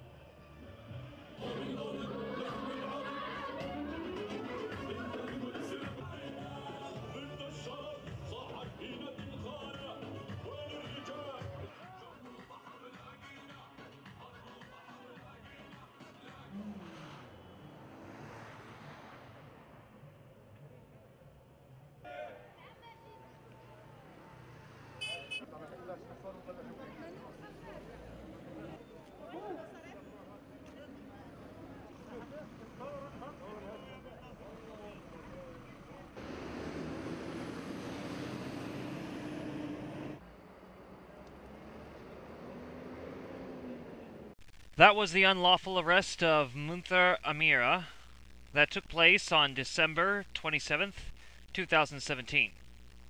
Munthar suffers from high blood pressure and is currently detained in the Zionist-controlled Ophir prison. I now take you to a protest right outside the Ophir prison. This is the protest outside the Ophir prison, where Munthar Amira is held. Okay, February 19th, 2018. It's going to be very graphic, so brace yourself.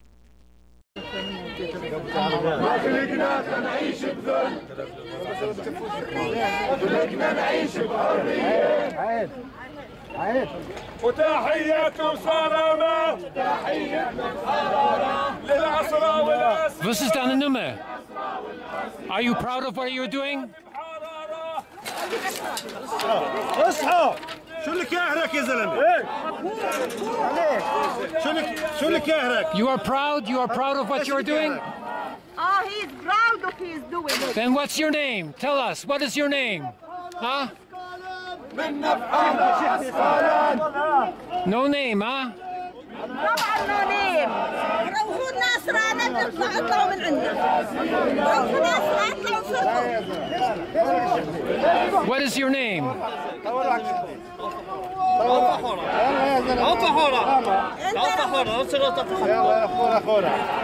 يلا معك ولا يلا اجلي من هنا معك. قول لا لا للاحتلال. لا لا للاحتلال. Hey, redst du Jiddisch? لا للاحتلال. روح بيتك روح. واسرائيل دولة إرهاب. واسرائيل دولة إرهاب. واسرائيل دولة إرهاب. واسرائيل دولة إرهاب. واحنا منها ما بنهاب. واحنا منها ما بنهاب. واحنا منها ما بنهاب. ارفع ايدك في العالي. ارفع ايدك في العالي. Oh, he's pulling out a grenade. He's grabbing the ring. يا سيرو يا غالي. يا سيرو يا غالي. يا سيرو يا غالي. ارفع ايدك وعلي الصوت. ارفع ايدك وعلي الصوت. Starting to throw the it's one of those big black rubber canisters that are sound bomb and gas.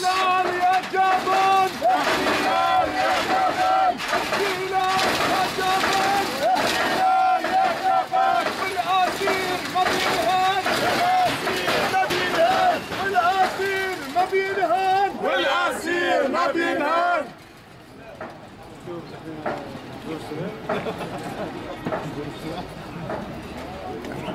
يا احتلال برا برا. يا احتلال برا برا.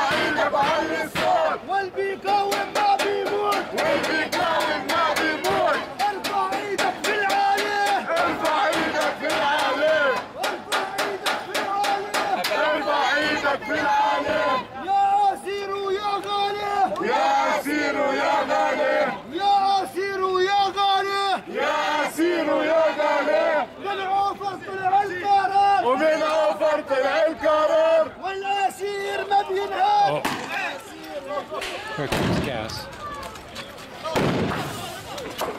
He's the one who threw it. This one here. He just threw the gas canister.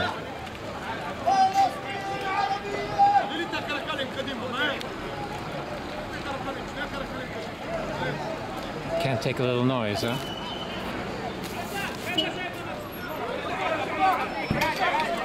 There's the gas.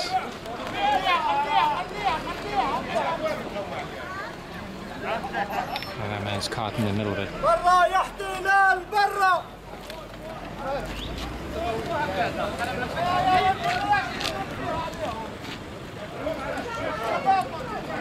Fortunately, the wind is blowing the opposite direction. Here.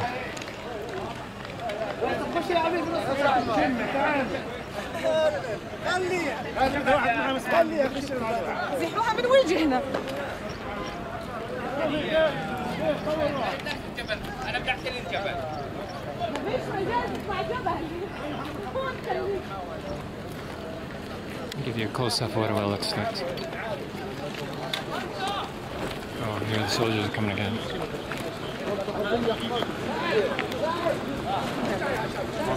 Now they're opening the gate and coming on us. Tearing down the Palestinian flags.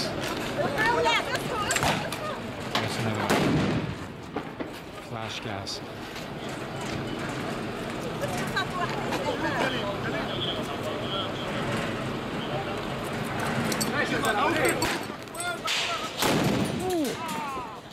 I got hit.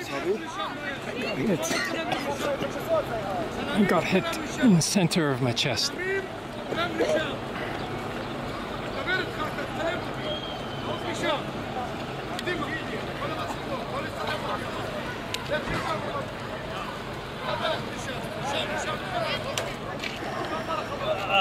Now they're ordering the journalists away.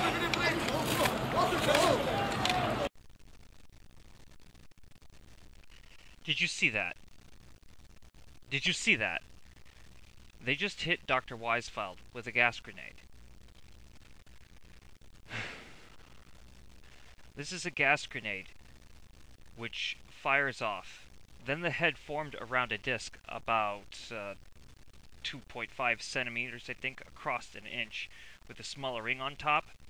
That flies out, basically, and then explodes on contact.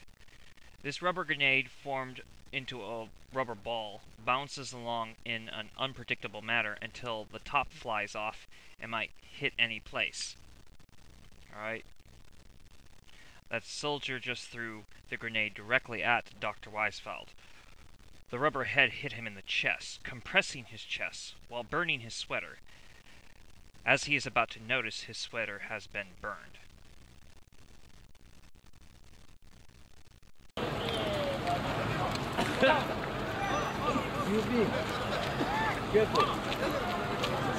Anyway, he's going to have to throw another one. There it is. He's throwing it against the journalists.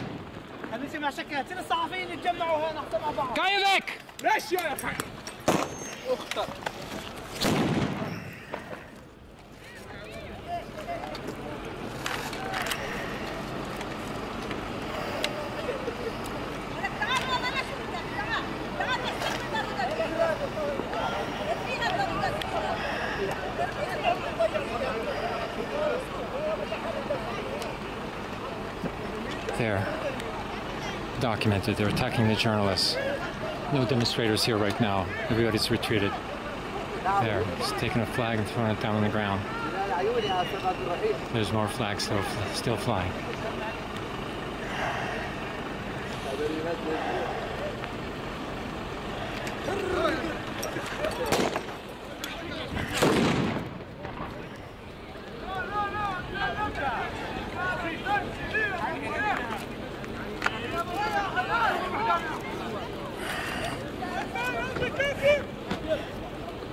This demonstrator is defying them, so is he. An older man. What is this? Is the piece that's been pushed out by the grenade. It's probably what hit me in the chest.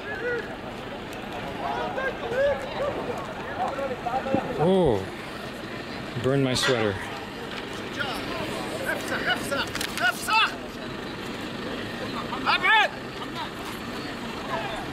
بلفولك من فوق ابعد اسمع ابعد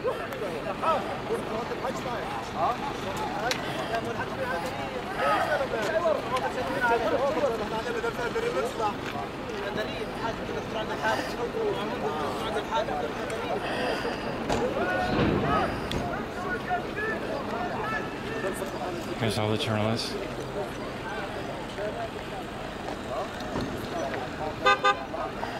Now they're advancing.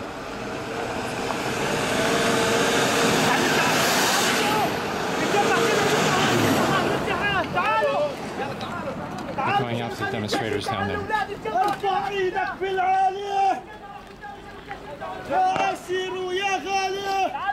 They just threw another one down. There it goes.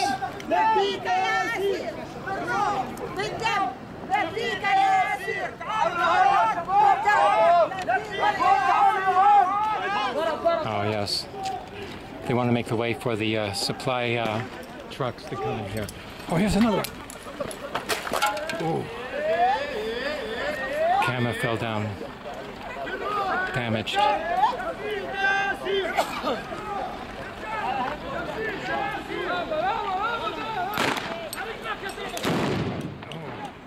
There's no way. It shoots out this thing on the top.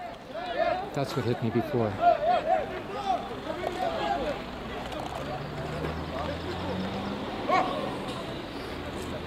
I'm gonna bring the truck in to supply the prison.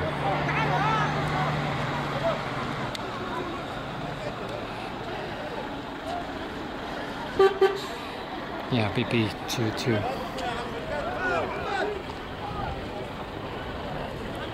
Here. I'll show you the where it exploded.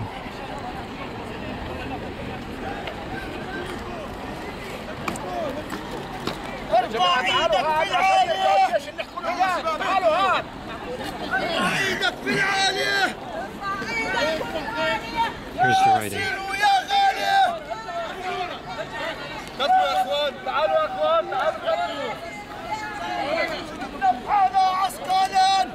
New type, shoots off the top.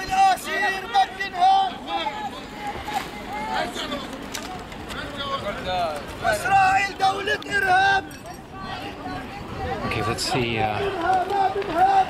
how brave he is. Oh, yes. Oh.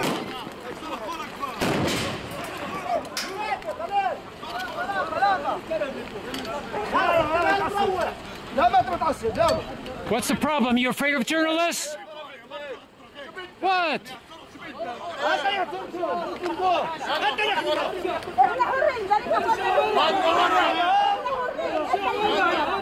وإسرائيل دولة إرهاب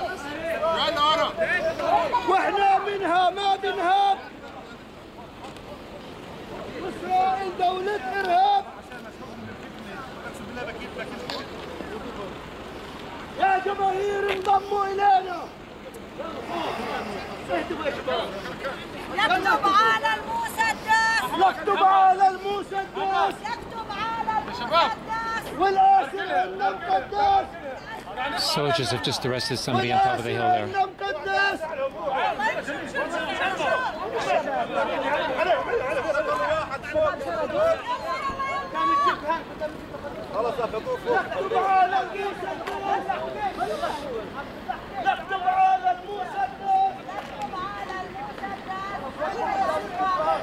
Yeah, soldiers are right on top there with a jeep.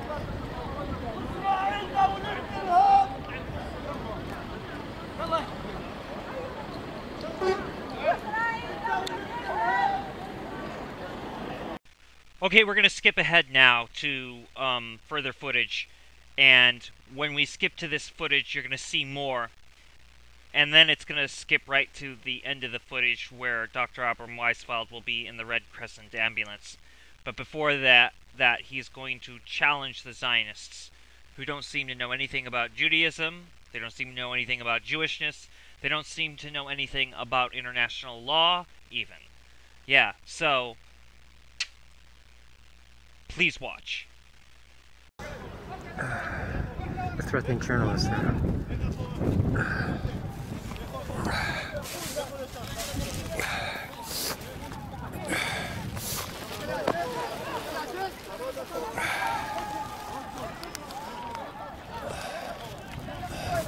Oh, they're trying to arrest the journalist.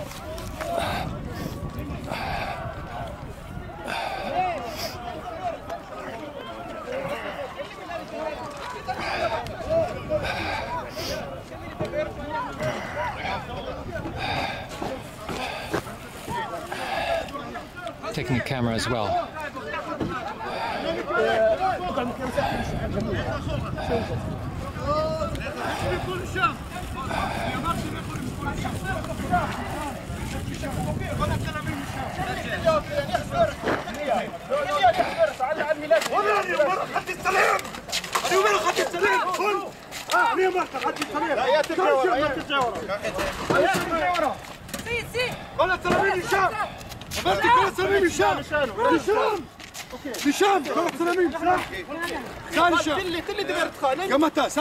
What's the problem? Is this a dictatorship or democracy?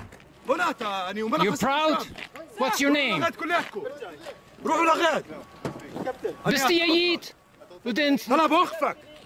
بوقفك روح لغاد روح على السيارة لا لغاد على السيارة بدي اركب السيارة واروح تروح لغاد هسه كلها طب السيارة تروحوا لغاد قديمة كابتن السيارة كان نحن نازلين بيتك صار مرة نحن انت على رخبة السوري ما نايم بسيدة نحن والخيم خشاب السوري ما نايم لا متسلمين تلة يعني حزورك تلة لو ميكانيل كاتسين انتوا خيفتك كاتسين عمي لا الشلي هو لا دخل هو صحفي هو بتعوت تلي اني احذركم خلص قربوش عليه شو بلكي الرجل خلي الرجل مين اللي Another journalist being arrested. I think there's a journalist in this jeep now detained.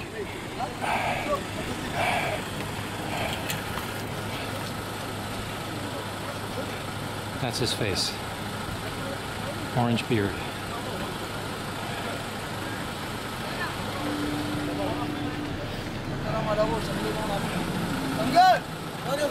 Are you proud?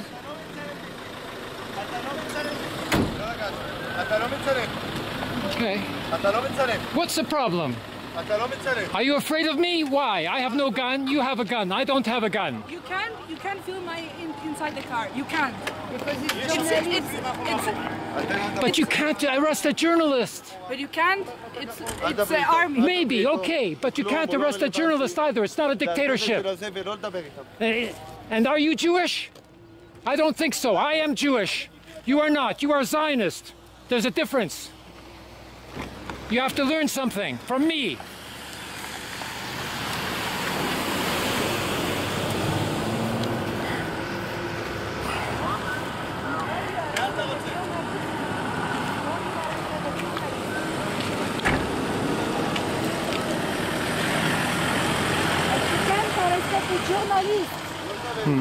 You can't.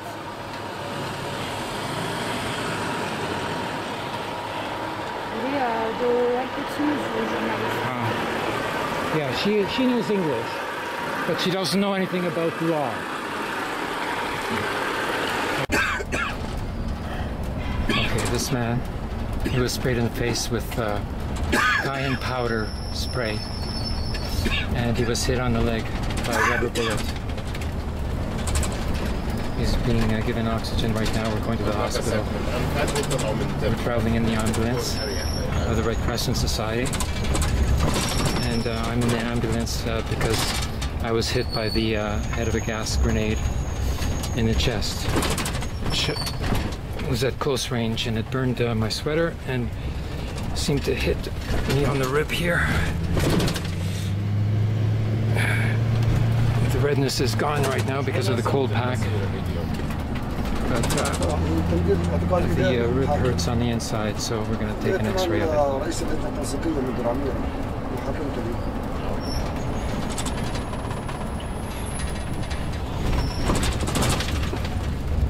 This man is still sweating profusely even though we're out of the sun.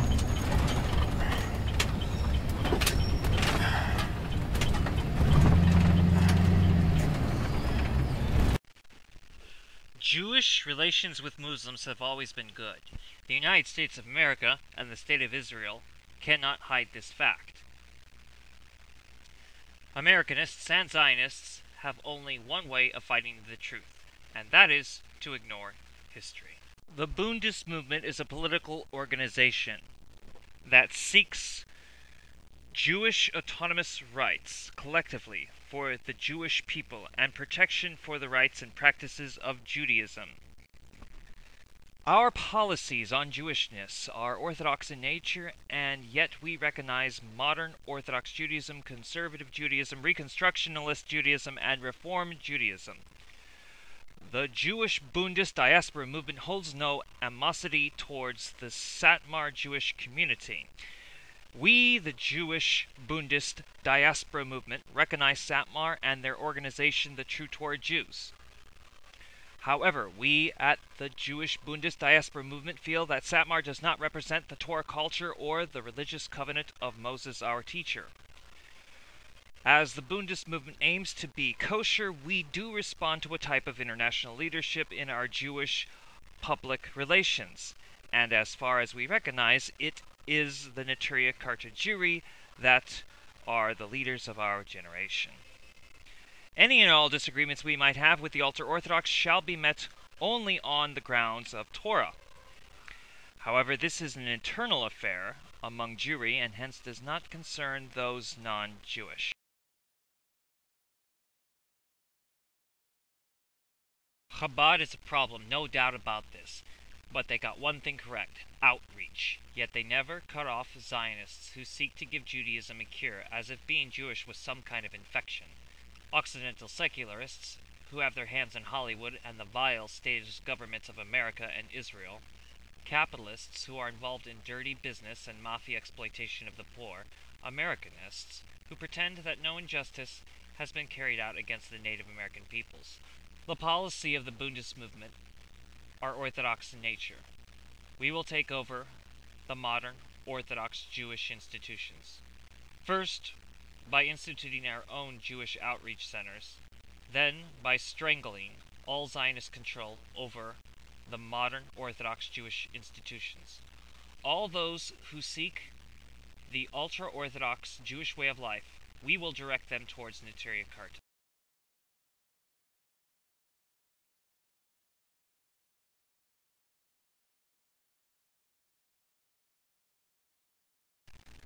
I'm going to clear up a big misconception. There is a major misconception that the Islamic Republic of Iran is hostile to Judaism and the Jewish people, and this is just a flat-out lie. I am not making the claim that Iran has no problems, but if you pay attention, everybody's hyping up these protests in Iran, which largely have to do with economic protests, as in protests against capitalism. We also know that there's provocateuring going on. Now, it should be to a different documentation that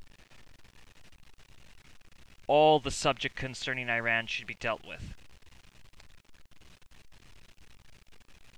But what needs to be approached right now is that there's a Jewish population of Iran. They have one of the highest Jewish populations, and they are not persecuted for being Jewish over there.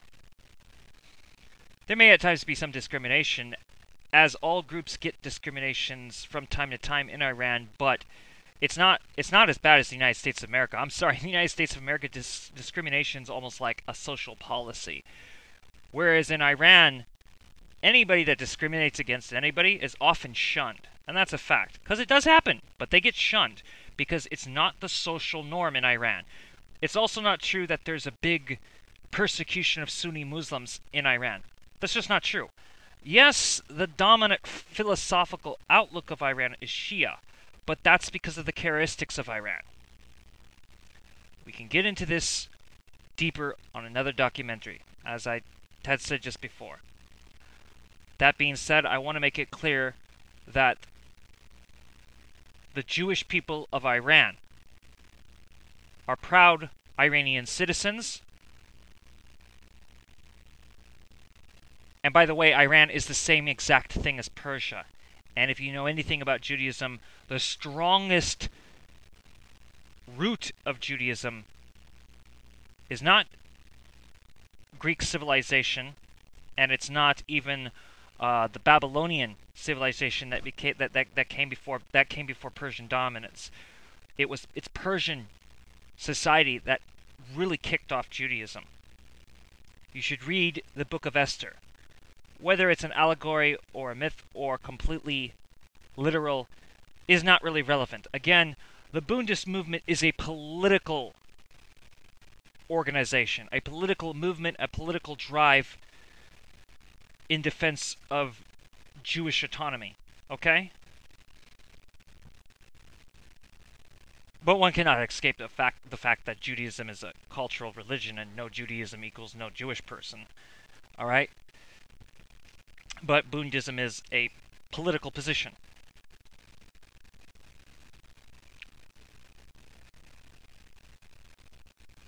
Therefore, the motivations here are political.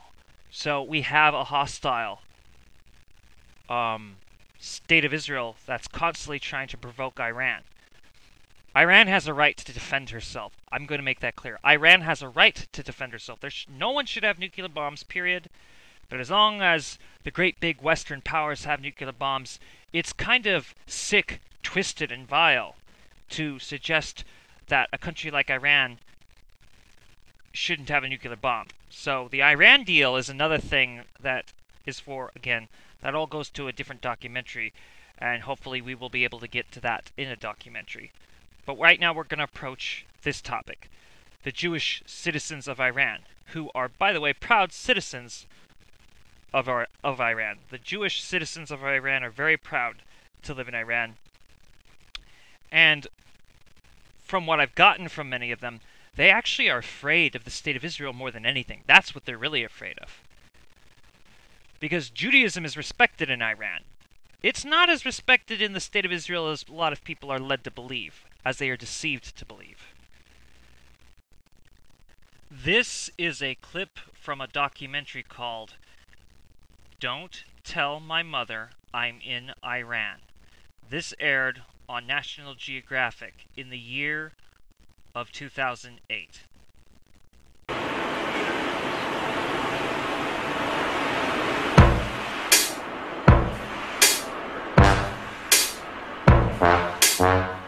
Another surprise in Tehran is this address I was given.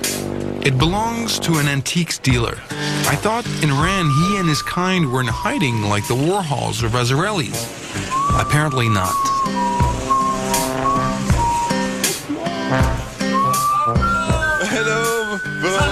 Hello, hello, hello, welcome, welcome. Ça va bien? Hey. Bonjour, monsieur. Hello, sir. Live la France! Vive la France! Tea? Tea? Vodka? Vodka. Baba Moshe is Jewish. Okay, so vodka in the Islamic Republic of Iran. Vodka! Okay. Or Jewish, okay? Jewish, no problem? No. Chin chin. L'chaim. L'chaim. So you make it? Quiche meat. Yes, it's homemade from grapes. La maison. Dans la maison. Ah, très joli. So we've got alcohol and naked women. Clearly, this is a different place than Tehran. Is it easy to be Jewish here? Yes, it's very nice here. They let us be. All the rest is just lies. Here we have fun with Muslims. We laugh together, and no one bothers us. I can't obviously guzzle booze in front of the mullahs, but Iranians are great. Actually, for Jews and other religious minorities, times were hard after the Islamic Revolution. But today, the situation has gotten better. Is there a synagogue here in Tehran? Yes, there are 25 synagogues in Tehran. 25 synagogue Jewish in here? Can I go to a synagogue? Picture! Now I can go to synagogue.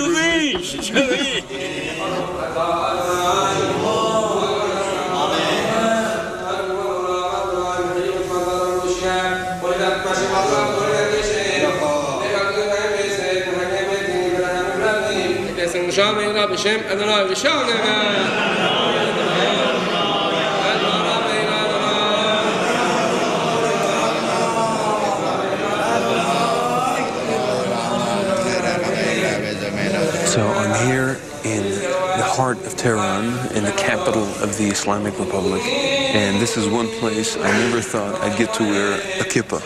I'm in one of the biggest synagogues of the city, and it's true that it's hard to imagine that there's a Jewish community in a country where the president says that he wants to destroy Israel.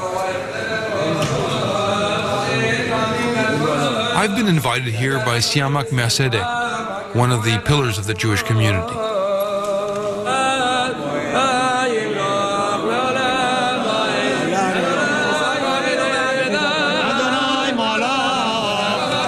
It's absolutely incredible. They just brought out the Torah, and I must say these are images that I never thought I would see in Iran, that's for sure.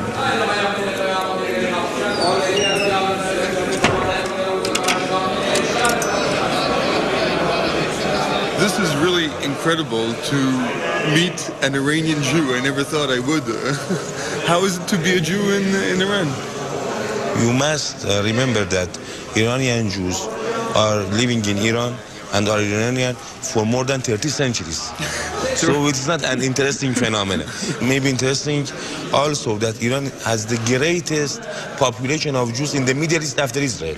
Of course, being a religious minority in a religious country has some problems, but they are not majors. People compare, I think, a little bit, you know, the condition of Jews here to the condition of Jews in Germany before the war. You know? They are not. They cannot be compared with each other, because in Germany was faced with a fascist and racist regime, but in Iran we do not have a fascist system. Maybe there are some conflicts between Iranian government and Israel, but it does not affect the life of Iranian Jews, because according to Iranian thoughts and Iranian government and also Iranian people, there is a distinct separation between Zionism and Judaism. Yeah, of course. So the political conflicts between Iranian government and Zionists does not affect the day-to-day life of Iranian Jews. Iranian Jews, great. Is it a mix here between Iranian art culture and Judaism? Correctly. It's a combination between Iranian culture and Jewish culture, which you can see in many of Iranian synagogues. Mercedes wants to show me another of Tehran's temples, the Temple of Politics. Welcome to the Iranian Parliament. The constitution here guarantees that every ethnic and religious minority has a parliamentary seat. And Mercedes represents Iran's 25,000 Jews. Here I am inside of the Iranian parliament, and I mean, what is surprising about Iran is that Iran is a democracy. It's an Islamic democracy with its own rules, but it remains a democracy. And in the region, the other big democracy is Israel, obviously with its own rules also. Mercedes is rarely at a loss for words, but he never drifts far from Iran's political line. You feel also the ambition of Iran to become a world, you know, a power. Of course, Iran is a power in, at least in the region and the Middle East, and no one can do anything in this region without respecting to the benefits of Iranian people and Iranian nation, of course. Yeah, Iran is a democracy, right? Yes. Israel is a democracy. Yes. So why can't these two democracies find a common ground? Israel is a new country which is formed by the forces from outside the region. But Iran is an old country with history roots many years ago. So this cannot be compared with each other. Of course, in Israel you say that many different people are victims of homicide and victims of intolerance and victims of obligation. You mean the Palestinians? Yes. Yes, yes. I think it's the first time in my life that I hear a Jew criticizing Israel. It's not the first time. I think you must change your idea. You can see the many people in the Jewish population in different parts of the world who are criticizing the Israel. For example, Noam Chomsky. Yeah, Noam Chomsky, yeah. Or other different people. For example, the Progressive Association of Jews in Europe is an association formed at first to fight against fascism. Isn't that interesting? That's, by the way, one of my favorite documentaries, as that documentary is completely factual. Especially as it intertwines with my experience of Iran. That's why I get a lot of ridicule, by the way, as I'm an eyewitness. I tend to shatter people's fictional universes they live in. I get mocked often personally for believing in myth, because people are like, well, you believe in science or myth? I believe in myth, but I believe myth is truth. But that doesn't mean I'm irrational. I know what reality is. So you may think that you're all great knowing this or that, but me, and others like me, have seen more than you. So, that's another thing about the Bund. The Bund is more concerned by what you know about this world as to opposed to what you believe. Although, within a Jewish context, we do care kind of about what you believe. So much as to whether you believe in God or not is not exactly it. Our concern largely is are you cultured in the Torah? Do you recognize that we belong to a society of a religious covenant, because that's what the Jewish people are, a society of the religious covenant of Mount Sinai? And once again, that's irrelevant whether you believe the events of Mount Sinai with Moses are true or not. Whether you believe it or not is not a Bundist question. It's the values of the Sinai Covenant, the religious Sinai Covenant and the Torah culture. That is largely what defines, not largely, that is what defines world Jewry, and that is what defines Judaism. By the way, no Judaism, no Jewish. No Judaism, there's no Jewry, okay? So, I do hope people go to and order from National Geographic that documentary, because it's really good. The name of the documentary, once again, is called Don't Tell My Mother I'm in Iran. I strongly suggest you watch it. Now, I will direct you to a news clip. This news clip came out on September 16th of 2016. Please watch. Former U.S. Secretary of State Colin Powell's emails were recently leaked, and the latest revelations have come from them in confirmation that the U.S. is well aware of the real extent of Israel's nuclear arsenal. RT's Paula Sleer has the details. If you look at this leaked email correspondence of the then U.S. Secretary of State Colin Powell, what certainly is clear is that Powell acknowledges Israel's nuclear arsenal. Now, this has always been an open secret, particularly between the United States and Israel. It is, if you can call it, nuclear ambiguity. Here in Israel, whenever you question Israeli politicians as to whether or not Israel has nuclear weapons, they always answer with the standard no comment. And this is so as not to confirm or deny, and also leave a question mark as to how many nuclear weapons Israel has, if indeed it does have. But what we see in this email correspondence also is Powell rejecting at that time assessments that Iran was a year away from building a nuclear bomb. Powell also goes on to say that Iran's nuclear arsenal and rational self-interest meant that the construction and the testing of any kind of Iranian nuclear weapons would be a harshly unlikely policy decision by the Iranian leadership. Take a look at some of the correspondence. Anyway, Iranians can't use a nuclear bomb if they finally make one. The boys in Tehran know Israel has 200, all targeted on Tehran. As Ahmadinejad said, what would we do with one? Polish it? Now, Powell has not denied the authenticity of the email correspondence, but what is interesting is that parallel to this correspondence and these assessments taking place, the United States introduced many harsh measures against Iran for allegedly trying to build a nuclear bomb, while at the same time critics would argue Israel was safe and secure. There were also questions being asked as to whether or not the United States is knowingly violating its own laws.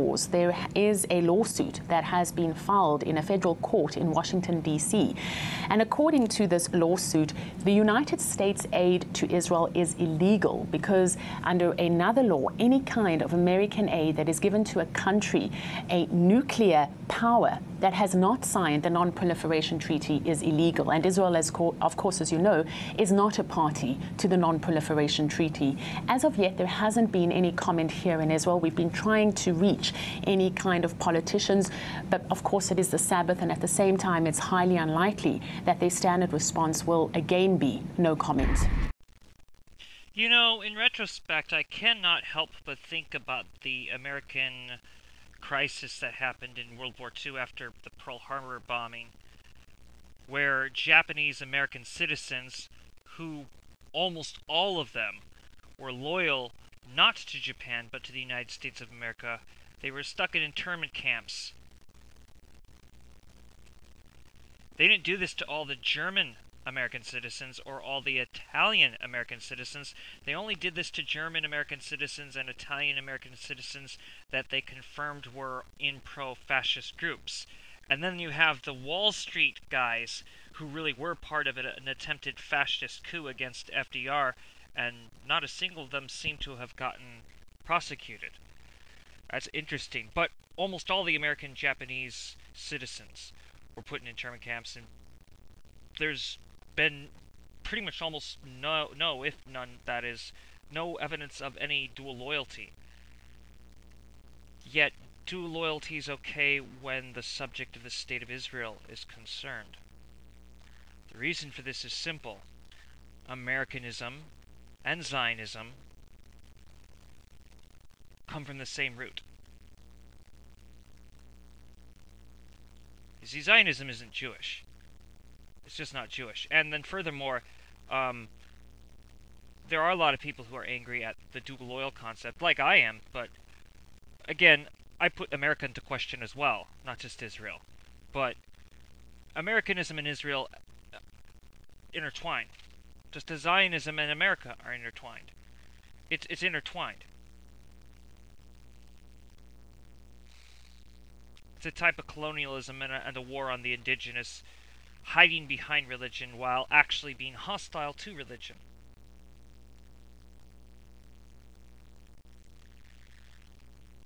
That being said, Iran has a right to defend herself. Just so nobody gets this confused, I'm also fully aware that during World War I, which back then was called the Great War, during this World War I period, there was a massive anti-German sentiment throughout the United States of America. Okay? I was referencing World War II. I shouldn't be so long-winded, but I already know which kind of audience is going to attack this documentary. I know how many sides. I'm going to get the Zionist backlash, I'm going to get the anti-Jewish backlash, and the Zionist anti-Jewish backlash. I'm going to get backlashes everywhere. I'm also going to get the pro-blind, shrink-wrapped brained Americanists yelling at me, and of course the Americanists who are in denial that they're Americanists, and the Americanists that are proud Americanists. I'll also get the confused constitutionalists that should actually have a higher perspective. I do have faith that the real constitutionalists will understand this documentary and cherish it as a valuable piece of dissent and free speech. But I won't hold my breath. You know, you got a lot of rhetoric, but let's just face it, Alex Jones, if you remember, he used to use a lot of constitutional rhetoric, but then again, he always used whatever was good for his conspiracy theorist market. I don't lump all the conspiracy theorists together, just so you know, but it is a market, and Alex Jones is probably at the top of that market. He probably has monopolized the conspiracy theorist market. And that's not a Jewish problem. That's a capitalist problem. I have allies in different political groups that say he's a liberal Americanist. Maybe he is a liberal Americanist, but really what he is he's basically hiding the real conspiracy of capitalism, as that's what his business is all about. That's why he always calls genuine capitalism crony capitalism. And, you know, there's that trend of calling genuine capitalism crony capitalism, or calling it corporatism. Even though corporatism is not possible in the United States of America, if the fascist tendency known as corporatism was ever to arise in a country of the West, it would be in England, by the way. American fascism could never be corporatist in nature. Most people have no clue what that stuff means. And they quote Gregor Strasser, saying he was the enemy of the capitalists, but then claim that Hitler said it. There's all kinds of crazy crap going on by the internet dummies. Now, I understand the internet is a great tool to put out information if you know how to play the popularity contest. But anybody can say whatever they want for the most part, and that's kind of why you have to question it. There's this old meme I used to see where this kid goes, "Yes, it must be true because it was on the internet," or something to that effect, and that's largely what I have to put up with. Of course, I've caught several of the people who heckle me and yell at me and yell at my friends and my allies. I've caught several of them in the act of actually turning out to be spooks, or otherwise known as feds. That means agents obviously being paid by a corporation or probably working for some intelligence agency. That happens more on the internet. And that's the more high-tech COINTELPRO that we're dealing with today.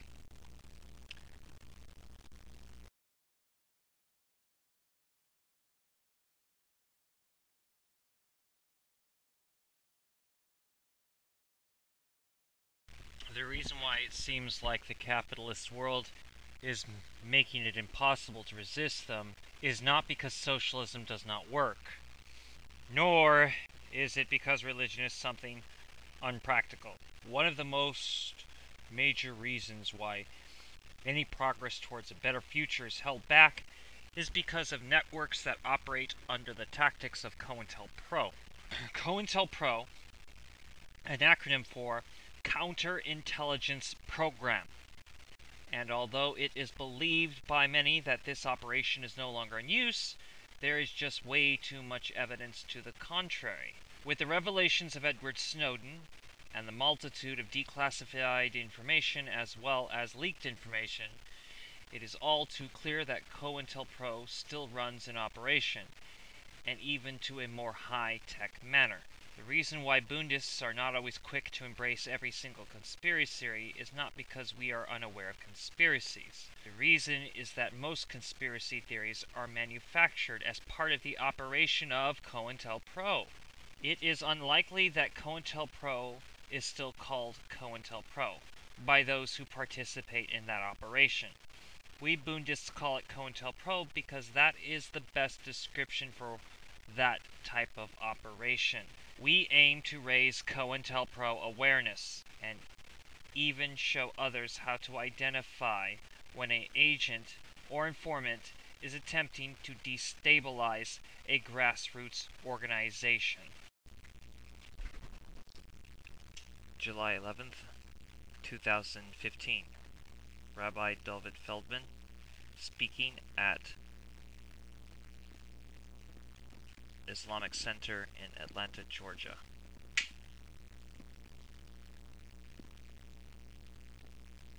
Saturday, late evening, Shabbos. And I really appreciate, first of all, the host here, the Zanabiya Educational Center, Islamic Center, and the Sheikhs, the Molana. I really appreciate you having us here. It's really an honor for me for the second time to be here to share with you some thoughts that you might not have the opportunity to hear elsewhere. First of all, I really relate to the point that the Sheikh mentioned before about having a religion hijacked, or having this face in front of a religion to get this false image. We very much relate to this point. We feel this in Judaism as well. This is unfortunately a sad happening amongst our people, amongst our religion also. As everybody knows, the news, CNN and other news outlets are using those militant people out there in the front and put them on the screen to show an image of Judaism, which is totally wrong, as in the case of Islam. There is a question that many people ask: how come that we witness this occupation in Palestine already for decades?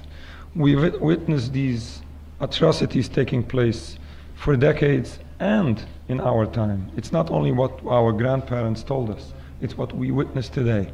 And still in all, very few people stand up to speak about it. People ask themselves, how come I don't do enough? And everybody asks this question. There are many answers to this. One of the issues I find is one of the greatest obstacles here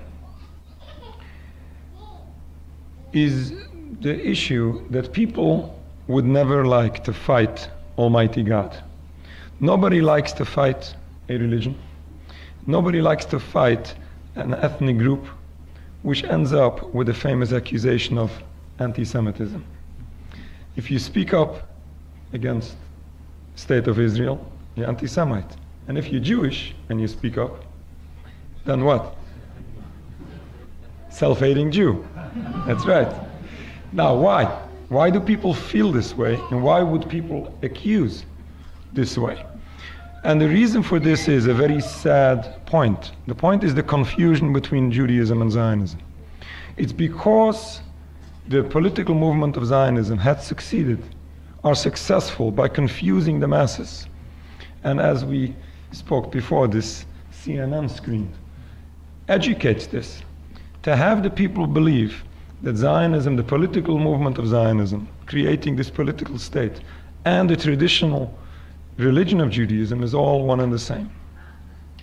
Now, one of the famous issues that is always being raised, and it's so embarrassing and so painful, when we find Bibi Netanyahu standing in front of Congress in Washington, D.C. just not very long ago, standing up and speaking about verses of Judaism and speaking about religious concepts.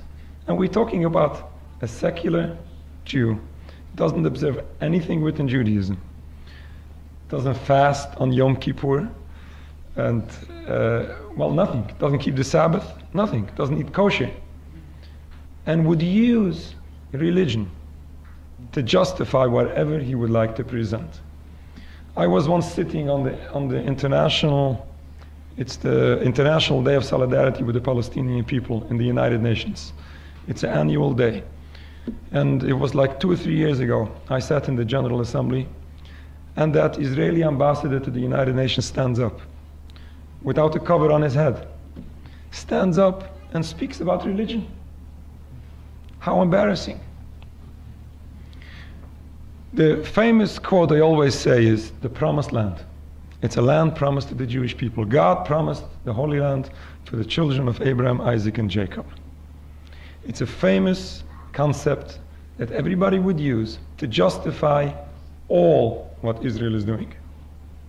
And if you criticize, then you're criticizing Judaism, you're criticizing the Holy Torah, you're criticizing God.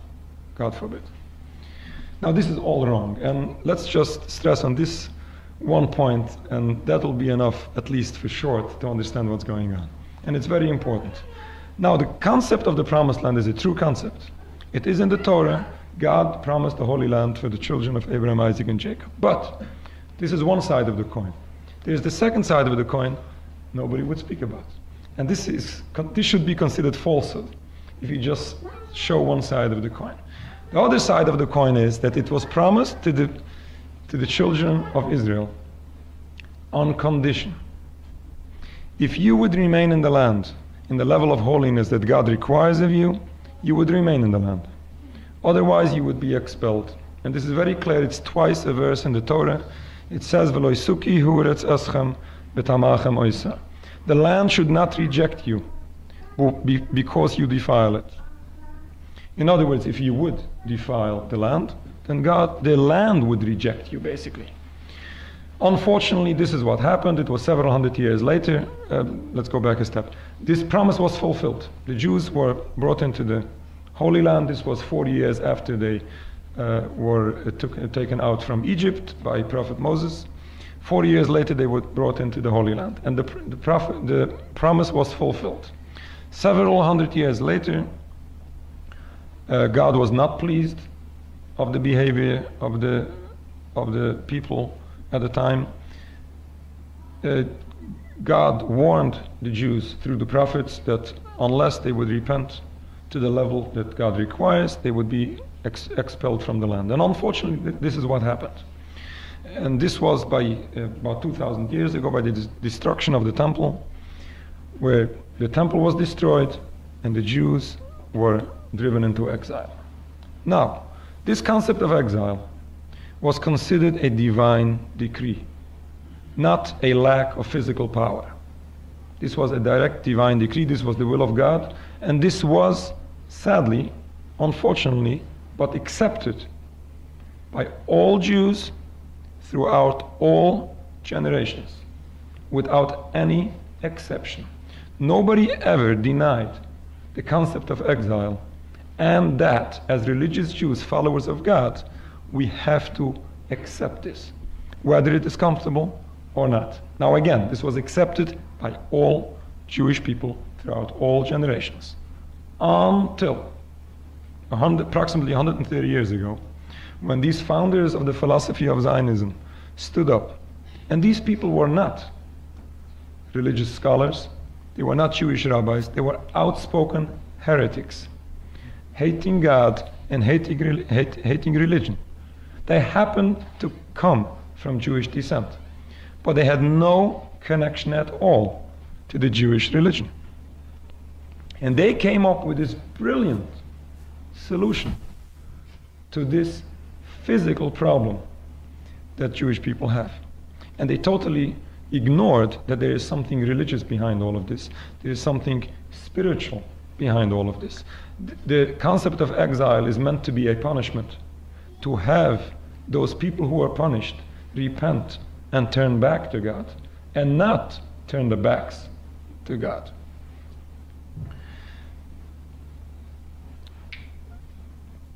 Ever since the beginning of this philosophy of Zionism, all religious leaders, with a very small exception, maybe 5 out of all of them, and these all religious leaders opposed Zionism. The main Jewish community were in Europe at the time, Russia, and almost all religious leaders opposed it, including the religious community in Palestine at the time.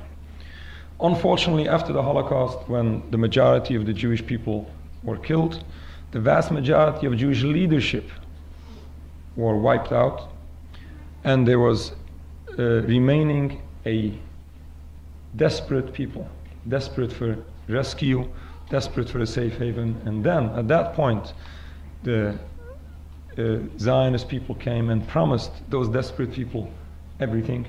Just come to us and we'll save you. Many of them were ignorant. Some of them did understand what's going on, but they had no choice. We would not be the people to judge those people, but they were real desperate. And at that point, which is what, 70 some years ago, at that point, the philosophy of Zionism started to come in amongst the Jewish people. But again, it was opposed and still is opposed by masses of Jewish people worldwide. But we have to remember that this state of Israel does not represent anything Jewish. They would use all kinds of Jewish symbols. They would misuse Jewish verses, as I said before, to justify whatever they are doing and to justify all the criminal acts they are doing. They would do anything they can. They would use anything they can. They would do any falsehood possible to silence you, to silence me, to silence whoever dares to stand up and to condemn and to oppose what they're doing. For example, they're using the Star of David, which is an old traditional Jewish symbol. This was never meant to symbolize materialism. This is to symbolize the 4 corners of the world, the top and the bottom, where God rules over. This is considered a Star of David, going back to King David at the time. King David was a spiritual person. He wrote the Psalms. King David was not about a mighty king. He was about a spiritual king that led his people in spirituality. They usurped our name, Israel. They are using our concept of Jews and Judaism for what? For a wicked movement, and to commit all sorts of crimes, and on top of all, to turn their back to Almighty God. Nobody would say that this state of Israel is about religion. The most they can say is they would be a democracy and allow religion in their state, which is not true. They oppress religion. They oppress Jewish religion in the state of Israel. It's a secular movement, it's a secular state, and it's a state which is against God and against Jewish religion. Yes, they would allow it to a certain extent where they feel it doesn't affect them. Once the religious practice will affect their heretic movement, they would oppress it, and they do. They oppress our people in Jerusalem, they oppress our people in other places. When it comes to the point where they feel affected from what? From the practice of our religion. Now again, they don't represent the Jewish people, they don't represent Jewish religion. There is nothing Jewish in the state of Israel other than the name Jewish they are using, or the name Israel they are using. They are misusing.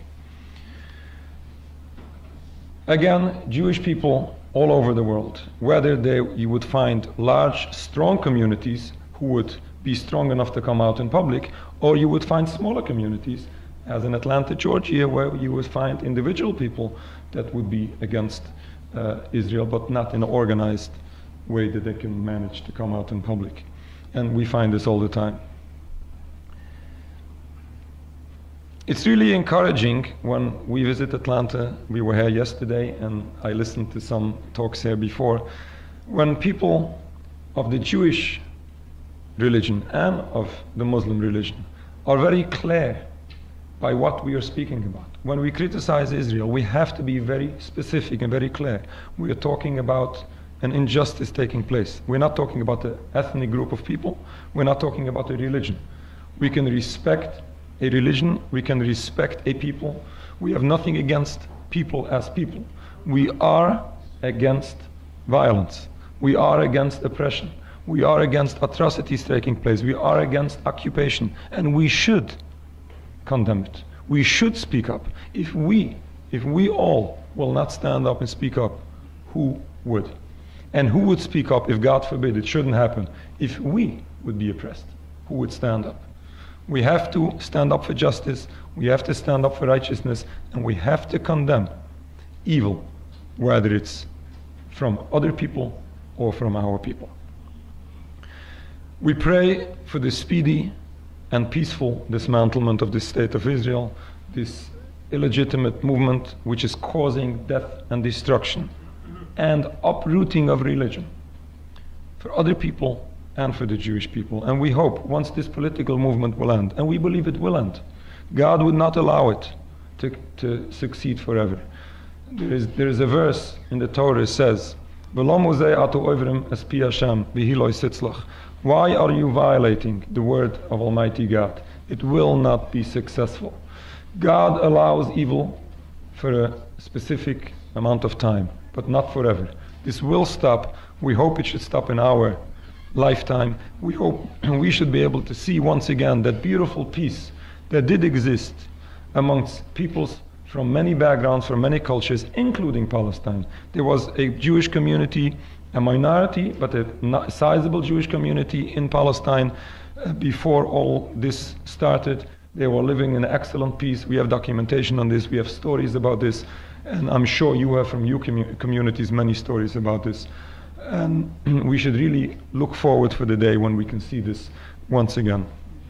And once this will be ended, then religious people would be able to practice their religion freely without all of this intimidation. Ultimately, we pray that the glory of the Almighty should be revealed throughout the universe. All mankind together should serve the one God in peace and harmony soon in our days. Thank you very much. Assalamu alaikum. Thank you.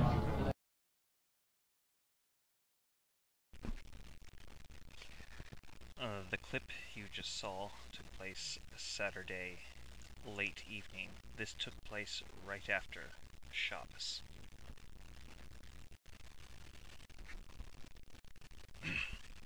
Alright, we return you to Abraham Weisfeld, PhD, at the World Social Forum, August 8th, 2016, Montreal, Quebec. This presentation will show flashbacks to the Land Day demonstration that took place on March 30th, 2016 at Al-Bazaria. Please watch. Matter of violence. I was in Nablus over the last period of time. I was living in Nablus together with Palestinians for 5 months during this last winter. And when I arrived, I found that the community center that I helped to establish a computer room for in 2011, when I was there previously, making public access computers there available for free to the internet for Palestinians in Nablus, had been raided by the military, and the soldiers went into the center in the middle of the night and took out all the hard drives from all the computers, stole a laptop, stole all the Wi-Fi keys, and stole a memory stick of 1 terabyte. So I started working on rebuilding the computers, and the service that had been initiated there at the community center, which was broadcasting by internet radio Palestine news, on a bi-weekly basis. And this radio program started to become very popular, and the Zionist, apparatus became aware of it. And in the first few months, there was like more than 1 million people who had listened to the radio broadcast because they were getting news direct from the source that was not censored and not filtered. And so all this was shut down. So I was rebuilding the computers, and then with the camera, I went out to all the various demonstrations and filmed them in order to document them and put them up on my YouTube channel, and established a YouTube channel for the Tanweer Center as well, to continue this medium. So I was at the Land Day demonstration, which is March 30th. And there, a peaceful demonstration, mostly with, an older generation of people holding banners and flags. There was no large numbers of youth, who were there, just to throw stones or anything like that. No stones were thrown, not even one stone. And this the Zionist army was there to stop the demonstration from marching down the highway to a village.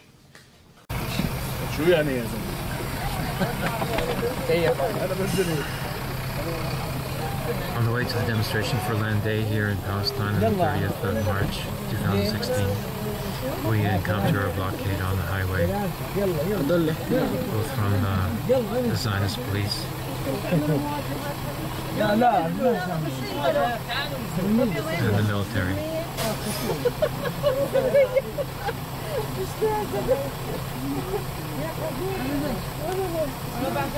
We're going in any case. The Zionist army was there to stop the demonstration from marching down the highway to a village. But, everybody just walked around the soldiers and went right through, the jeeps and everything like that, and even put Palestinian flags into the jeeps' grills, as a sort of insubordination, a sign of defiance.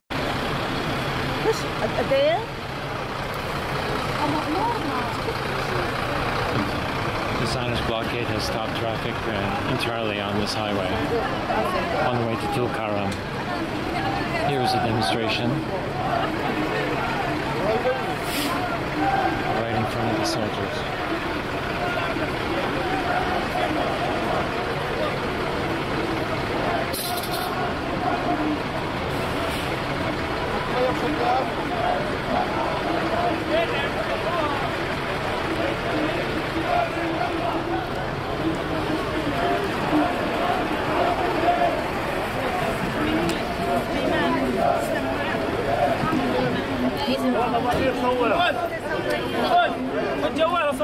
Note that the demonstrators are not intimidated at all, and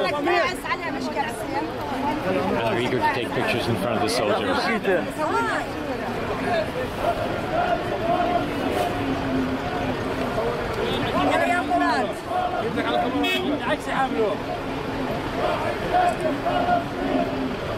The soldiers right behind them.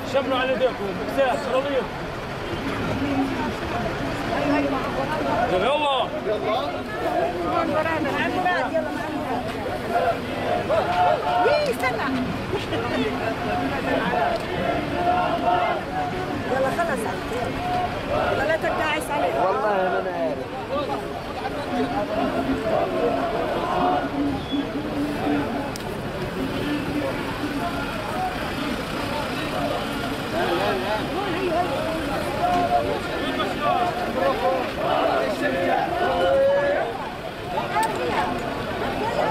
Here's me start trying to get past the soldier.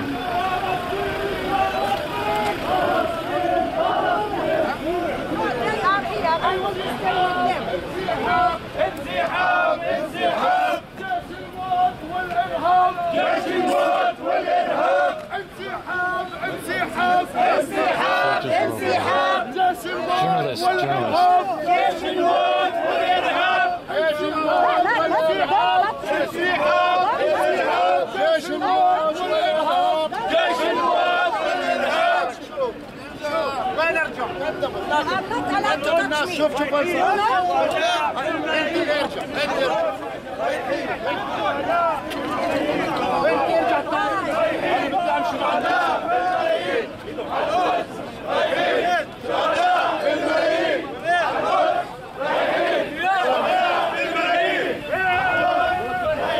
Break through the lines now.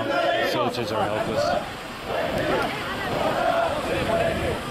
They're calling their commanding officers.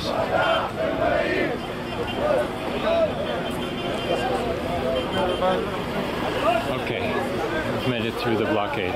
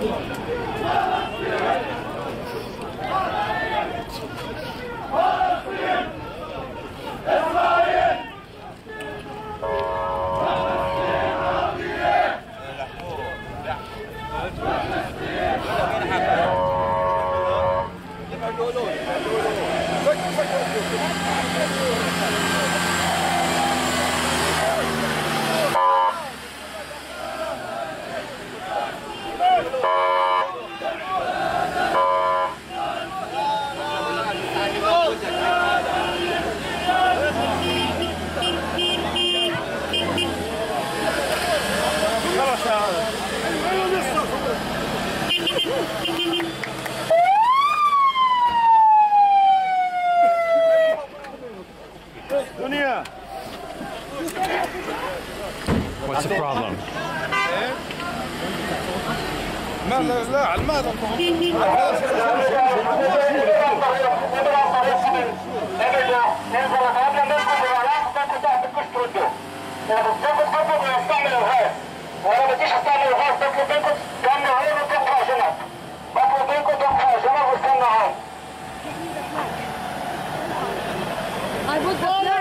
Good, I took a picture.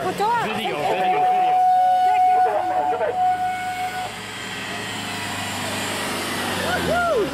Look. Yeah.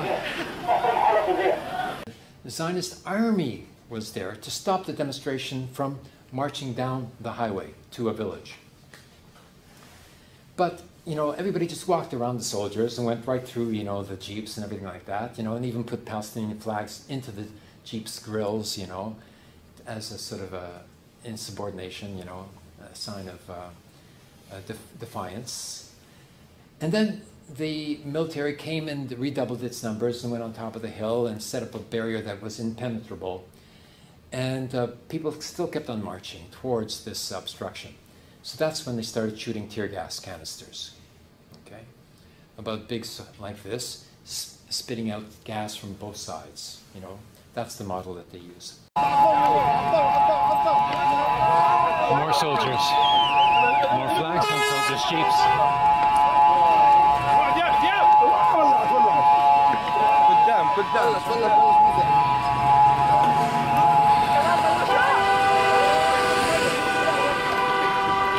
Yes.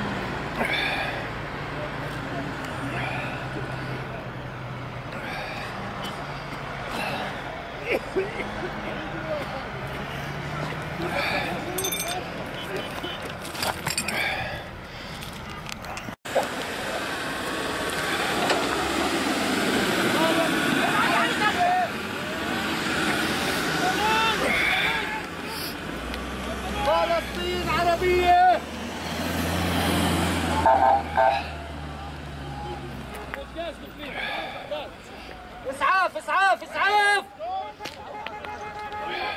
اسعاف اسعاف.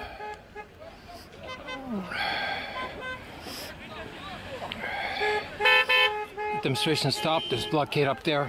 اسعاف اسعاف. Various people incapacitated by gas. A person being taken into ambulance.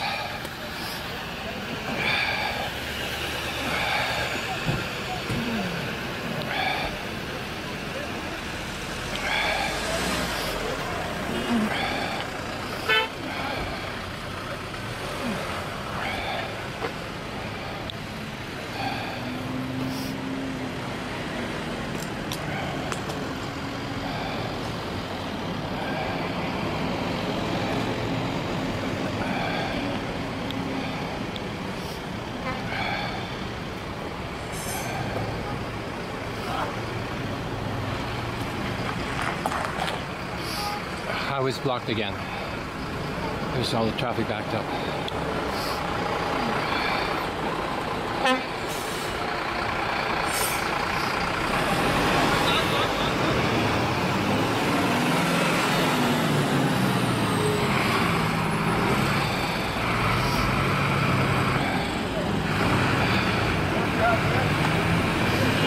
Demonstrator carrying an olive tree.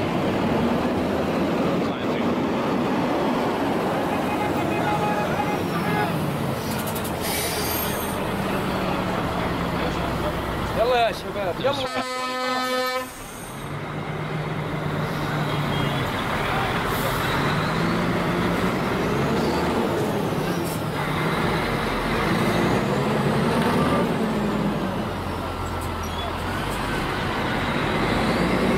Soldiers are seeking to pass the traffic but stop the demonstration.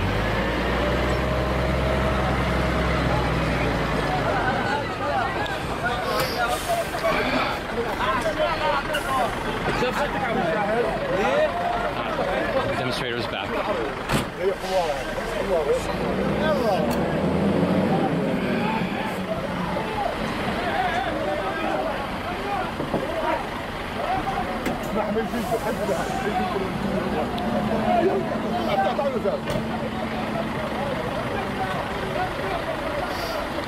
Now there's more soldiers. 1, 2, 3, 4, 5, 6, 7, 8. Soldiers are approaching.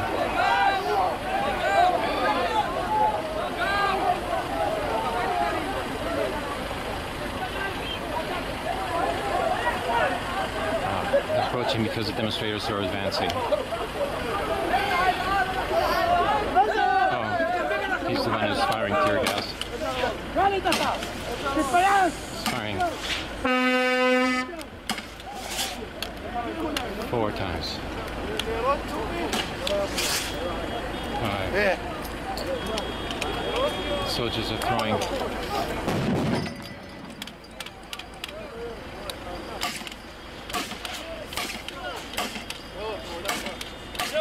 Why are you trying to stop a peaceful demonstration? Peaceful demonstration. Let it pass.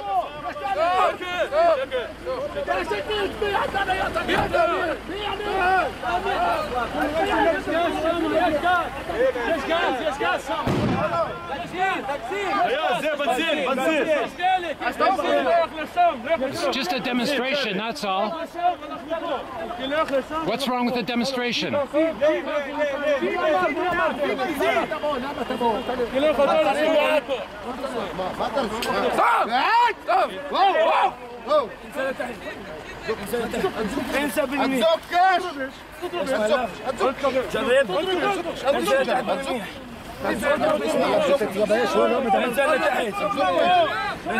Just a demonstration, leave it alone.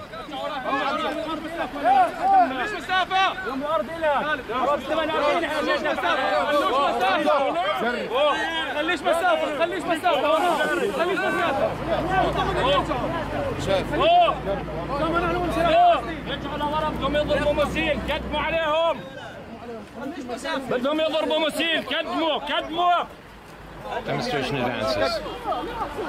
كدموا بدهم يضربوا مسيل So there was, one canister that was on the middle of the road in front of me. People had retreated, but silly me, I stayed there, in front of the military. I kept on filming, as did a number of other people. So one young guy wanted to kick the canister away from himself, but he kicked it to the wrong side of the road. He should have kicked it to the side of the road, which was, where there was an incline going down, and it would have fallen down, but instead he kicked it towards the upside, of the hill, where I was standing, in the gutter, filming. So, of course, I kicked it back. And then the soldiers saw me, and I was fired upon.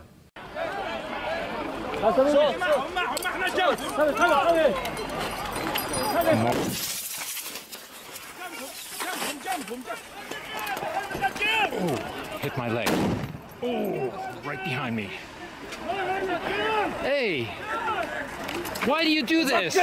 It's only a demonstration. It's just a demonstration. Leave it alone. Oh, water. Here's another one coming.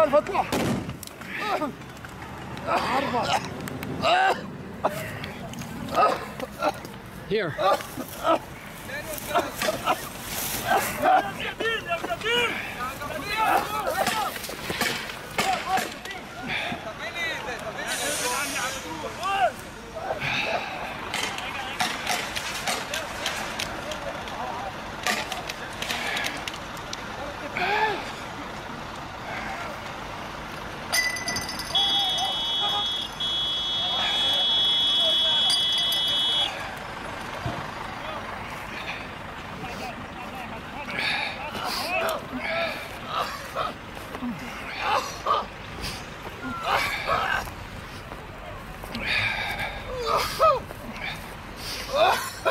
Mia.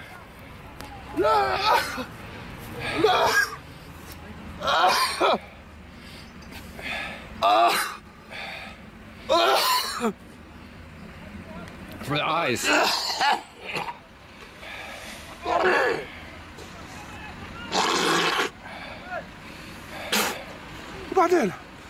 For the eyes. بعدين ولك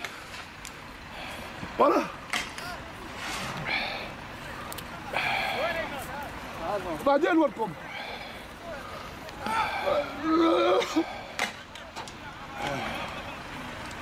Crazy.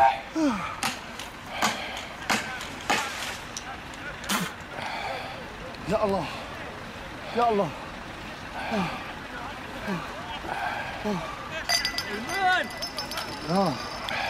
يا الله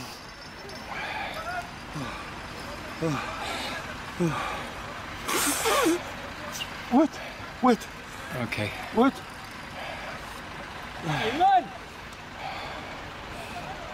متوجه خذ خرب بيتي يا ايمان خذ جهاد There he is. لازم نجيب نخوذات والشغلات تبعتنا تعال هنا تعبت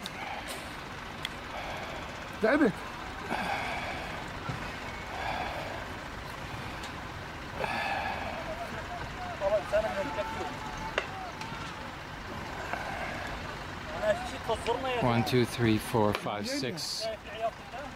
At least 6 vehicles. Now the soldiers are coming upon us.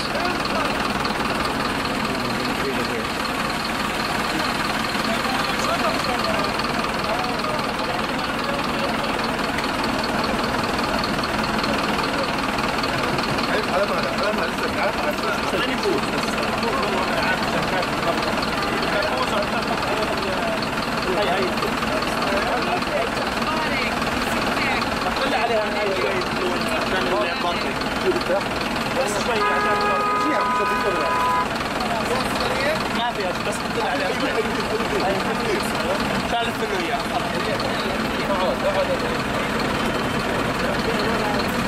ما فيها بس هي ضربه شوية لا هي القنبلة عدت شظية شظية هذا يجي بسرعة يعني صوتية؟ صوتية وغاز يعني انه شايف البيت شظية ما امين ايش مشكلة كيك ايش مشكلة؟ بس شيء اللي خفف عليه ايش ما كان بسرعة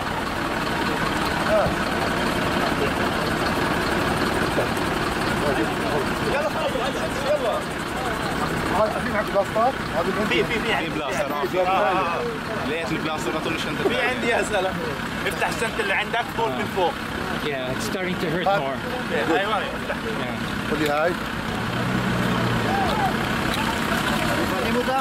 كيف؟ زيادة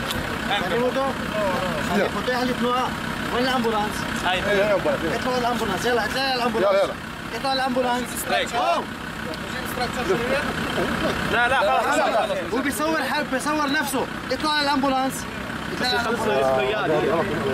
سكر الكاميرا احكي له بالانجليزي ستوب كاميرا ستوب كاميرا خلص مين دهسه؟ هذا ضربه شظية شوف كيف فتح يا شريف يلا اطلع الامبولانس على الامبولانس خلاص ارميت هذول اعطيني خلص سكر شنطات نوديها على المستشفى هاي لانه هاي عندها استنى شوي يلا اعطيني. And I was fired upon, and I was hit by a spherical bullet right on the bone here with the leg that I had kicked the canister, their sacred canister. And I was shot right here. And I didn't even notice anything at first, you know, because there's no nerves there. But then it started to swell, and the shock, it's a high velocity projectile, a metal sphere about so big covered in plastic. And they call it a rubber bullet. It sounds very innocuous, you know. But this is a high velocity projectile, and it causes damage, you know. If it hits a soft tissue, it will tear the tissue. If it hits an eye, it will destroy an eye. If it hits the skull, it will crack the skull and cause a major concussion. So these are, and they call it a non-lethal method of crowd control. And it's now starting to be used by the police in North America even, you know, because it's classified as non-lethal. However, it can be lethal, and it is a very severe, you know, can cause very severe, you know, injury to a person. I was in shock and didn't realize that I was in shock, which is, you know, a symptom of shock. And I kept on working, went to another demonstration the next morning, went to a conference the next afternoon, and then the following morning, I thought I would climb up a ladder, and ended up falling 2 meters down onto the, you know, stone floor. Ended up injuring my back, which I'm still recovering from, and hitting my head, going unconscious, and requiring 4 stitches to stop the bleeding. All because of that. So, and they talk about violence. The first violence is inflicted upon the civilian Palestinians by the Zionist military. Okay. Whether it's called crowd control or whatever, it's still violence. Then, when Palestinians attack, you know, this is a war against the Palestinian people that is being conducted to the greatest extent possible, permitted, you know, by the opposition that they have to endure.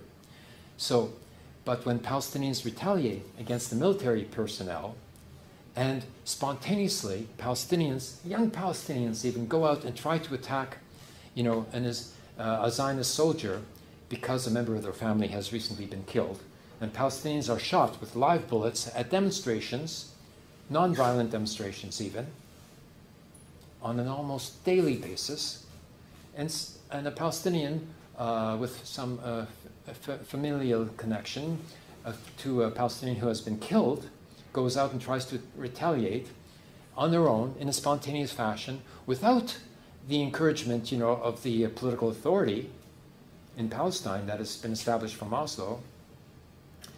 They are called terrorists. On the matter of terrorism, first it is important to know the original Black Panther Party and the American Indian movement was never terrorist. The Irish Republican Army is not a terrorist organization. The Palestine Liberation Organization and/or Al-Fatah is not a terrorist organization. Hezbollah is not a terrorist organization. The Islamic Republic of Iran is not a terror state. Terrorism is simply the terror tactic used as a means of coercion. Furthermore, a terrorist is someone who specializes in terrorism. Carrying out the actions of one or two terrorist actions cannot make a person or a group terrorist. For example, it is known that it was an act of terrorism that helped the Palestine Liberation Organization and/or Al-Fatah rise to public attention, yet such actions making any success are very rare. Another example being the Islamic Revolution that occurred in Iran. However, it is known that the Islamic Revolution was waged against a fascist regime. To understand the context of this, it is important to study the Iran-Contra affair. Although sympathetic to the cause of Iran, Gaddafi condemned the taking of hostages. Bundist thinking is in kin to that of Gaddafi on these matters. Genuine terrorist organizations, such as the Weather Underground, were 100% terrorist. How ironic that Bill Ayers, the terrorist, supports gun control, while the police have military weapons. Self-defense and revolution have nothing to do with terrorism. Terrorism is a counter-revolutionary tactic, and we in the Jewish Bundist Diaspora movement denounce this worthless tactic. The League of Nations failed to solve the problems of the world. Imperialists cannot pass judgment on other imperialists. The Nuremberg trials was a breakthrough, yet it was still underachieving. The United Nations was an improvement, yet it has not solved the major world crisis of genocide, human rights abuses, or world hunger. This is because debt rules the policy of globalism. Globalism is a capitalist method of stonewalling the poor. The answer can only be found in internationalism and world federalism. Banks exist to hold and store money. For that very reason, banks must never be allowed to print money. It is the duty of public treasuries to print money, not banks. Nationalizing private central banks will do nothing except make people comfortable and complacent, so that the bankers can work to denationalize and reprivatize their banks. In the United States of America, President Franklin Delano Roosevelt had managed to nationalize the Federal Reserve with the Glass-Steagall Banking Act of 1933. Then President William Jefferson Clinton repealed this in 1999, and then the Federal Reserve was reprivatized. Centrist reforms do not work. Public treasuries must replace central banks, and they must be audited every 2 years, if not made completely transparent. Public treasuries should be local and transcontinental, and a world court must exist to hold governments accountable, and the judges should be civilian. Those holding government office should be banned from holding these court offices. Finally, all education needs to be made free and accessible. This is the mandate to proclaim a permanent dismantlement of the State of Israel. The State of Israel has proven to be a threat to the Jewish people, the Palestinian people, and its very own citizens, having rogue foundations hostile to world Jewry, the indigenous Palestinian population, even showing many cases of Ashkenazi racism towards the Mizrahim and the dark-skinned African refugees. Palestinians suffer under apartheid. The Mizrahim and the dark-skinned African refugees suffer under Jim Crow and Jane Crow's social norms. Proclamation 1. All of world Jewry is called Israel, therefore no country has the right to use that name. Proclamation 2. The new word to describe the refugee people is changed henceforth to Lizroidi, as the word Israeli is defamatory, showing an insensitivity to both those Jewish and those Palestinian. Proclamation 3. The dark-skinned African peoples who have joined the Lizrodi people shall remain as part of the Lizrodi nation. Proclamation 4. Number 1. Funding for all Israelis who want to leave. Number 2. right of return for the Palestinians. Number 3, ending the Zionist right of return. Number 4, end of the apartheid state calling itself Israel. Number 5, foundation of a multinational democratic federation. No more State of Israel. This project is called the Palestinian Hebrew Democratic Federation. One of the chief goals of the Jewish Bundist Diaspora movement is the establishment of the Jewish International Bund. The Jewish Orthodox policies of the Jewish Bundist Diaspora movement will shape the rules for this new Jewish International Bund. The socialism of the Jewish Bundists will be the foundation for the Jewish economic and political theory and practice of this Jewish International Bund. Take a moment every day to think about the Kurdish nation. Do they need a state? No. The Kurdish nation needs collective national rights. National cultural autonomy is when nations are self-governing, living by their own laws, recognized in a system of world affairs. What the communists, that is both Marxists and anarchists, fail to realize is that nation is not the state, and that not every country throughout history has been a state. You cannot solve the world's problems by forcing Eurocentric ideas upon the world. George William Friedrich Hegel fabricated the very ideas of the nation-state. Marxists are stuck in the false ideas of George William Friedrich Hegel. Anarchists usually do not understand that country and state are not always the same. Marxists tend to confuse nation and state as the same thing. National security is the flavor of justification fabricated by the brutes who trample on liberty and autonomy. Long live the Jewish diaspora and the national cultural autonomy of all wandering nations. The state of Israel is not Jewish, and that state will never be Jewish. Don't be a slave to the Zionists!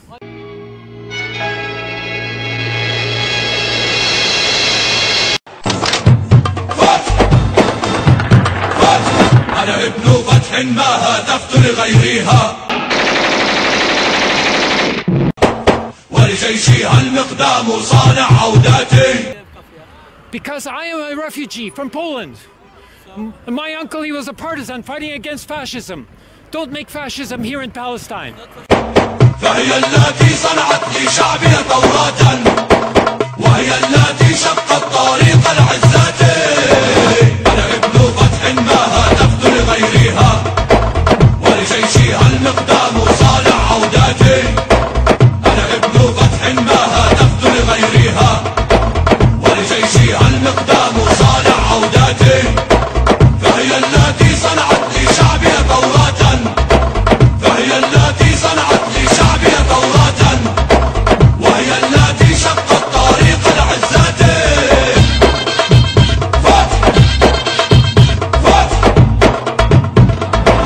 أنا قد كسرت القيد قيد من Don't be a slave to the Zionists. وسحقت جلادي وصانع نكباتي.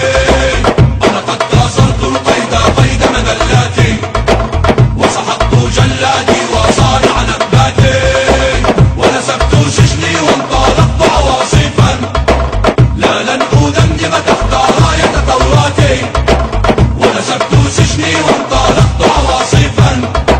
لا لن أدمدم تحت راية ثوراتي. أنا ابن فتح ما هدفت لغيرها ولجيشها المقدام صانع عوداتي.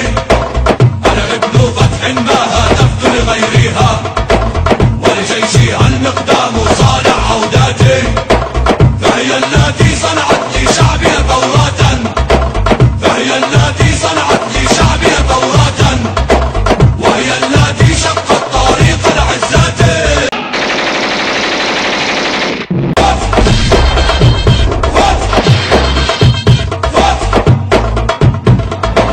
نادي فلاسفة السلاح ورددي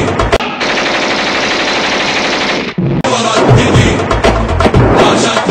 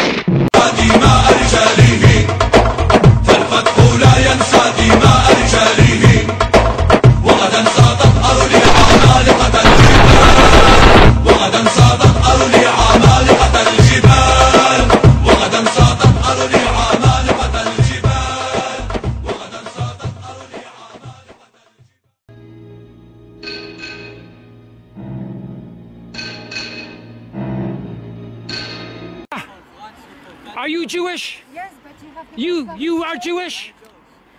Me too, so leave me alone. You have to be a Jewish. You cannot shoot anybody. You cannot kill anybody. You cannot hurt anybody if you are Jewish.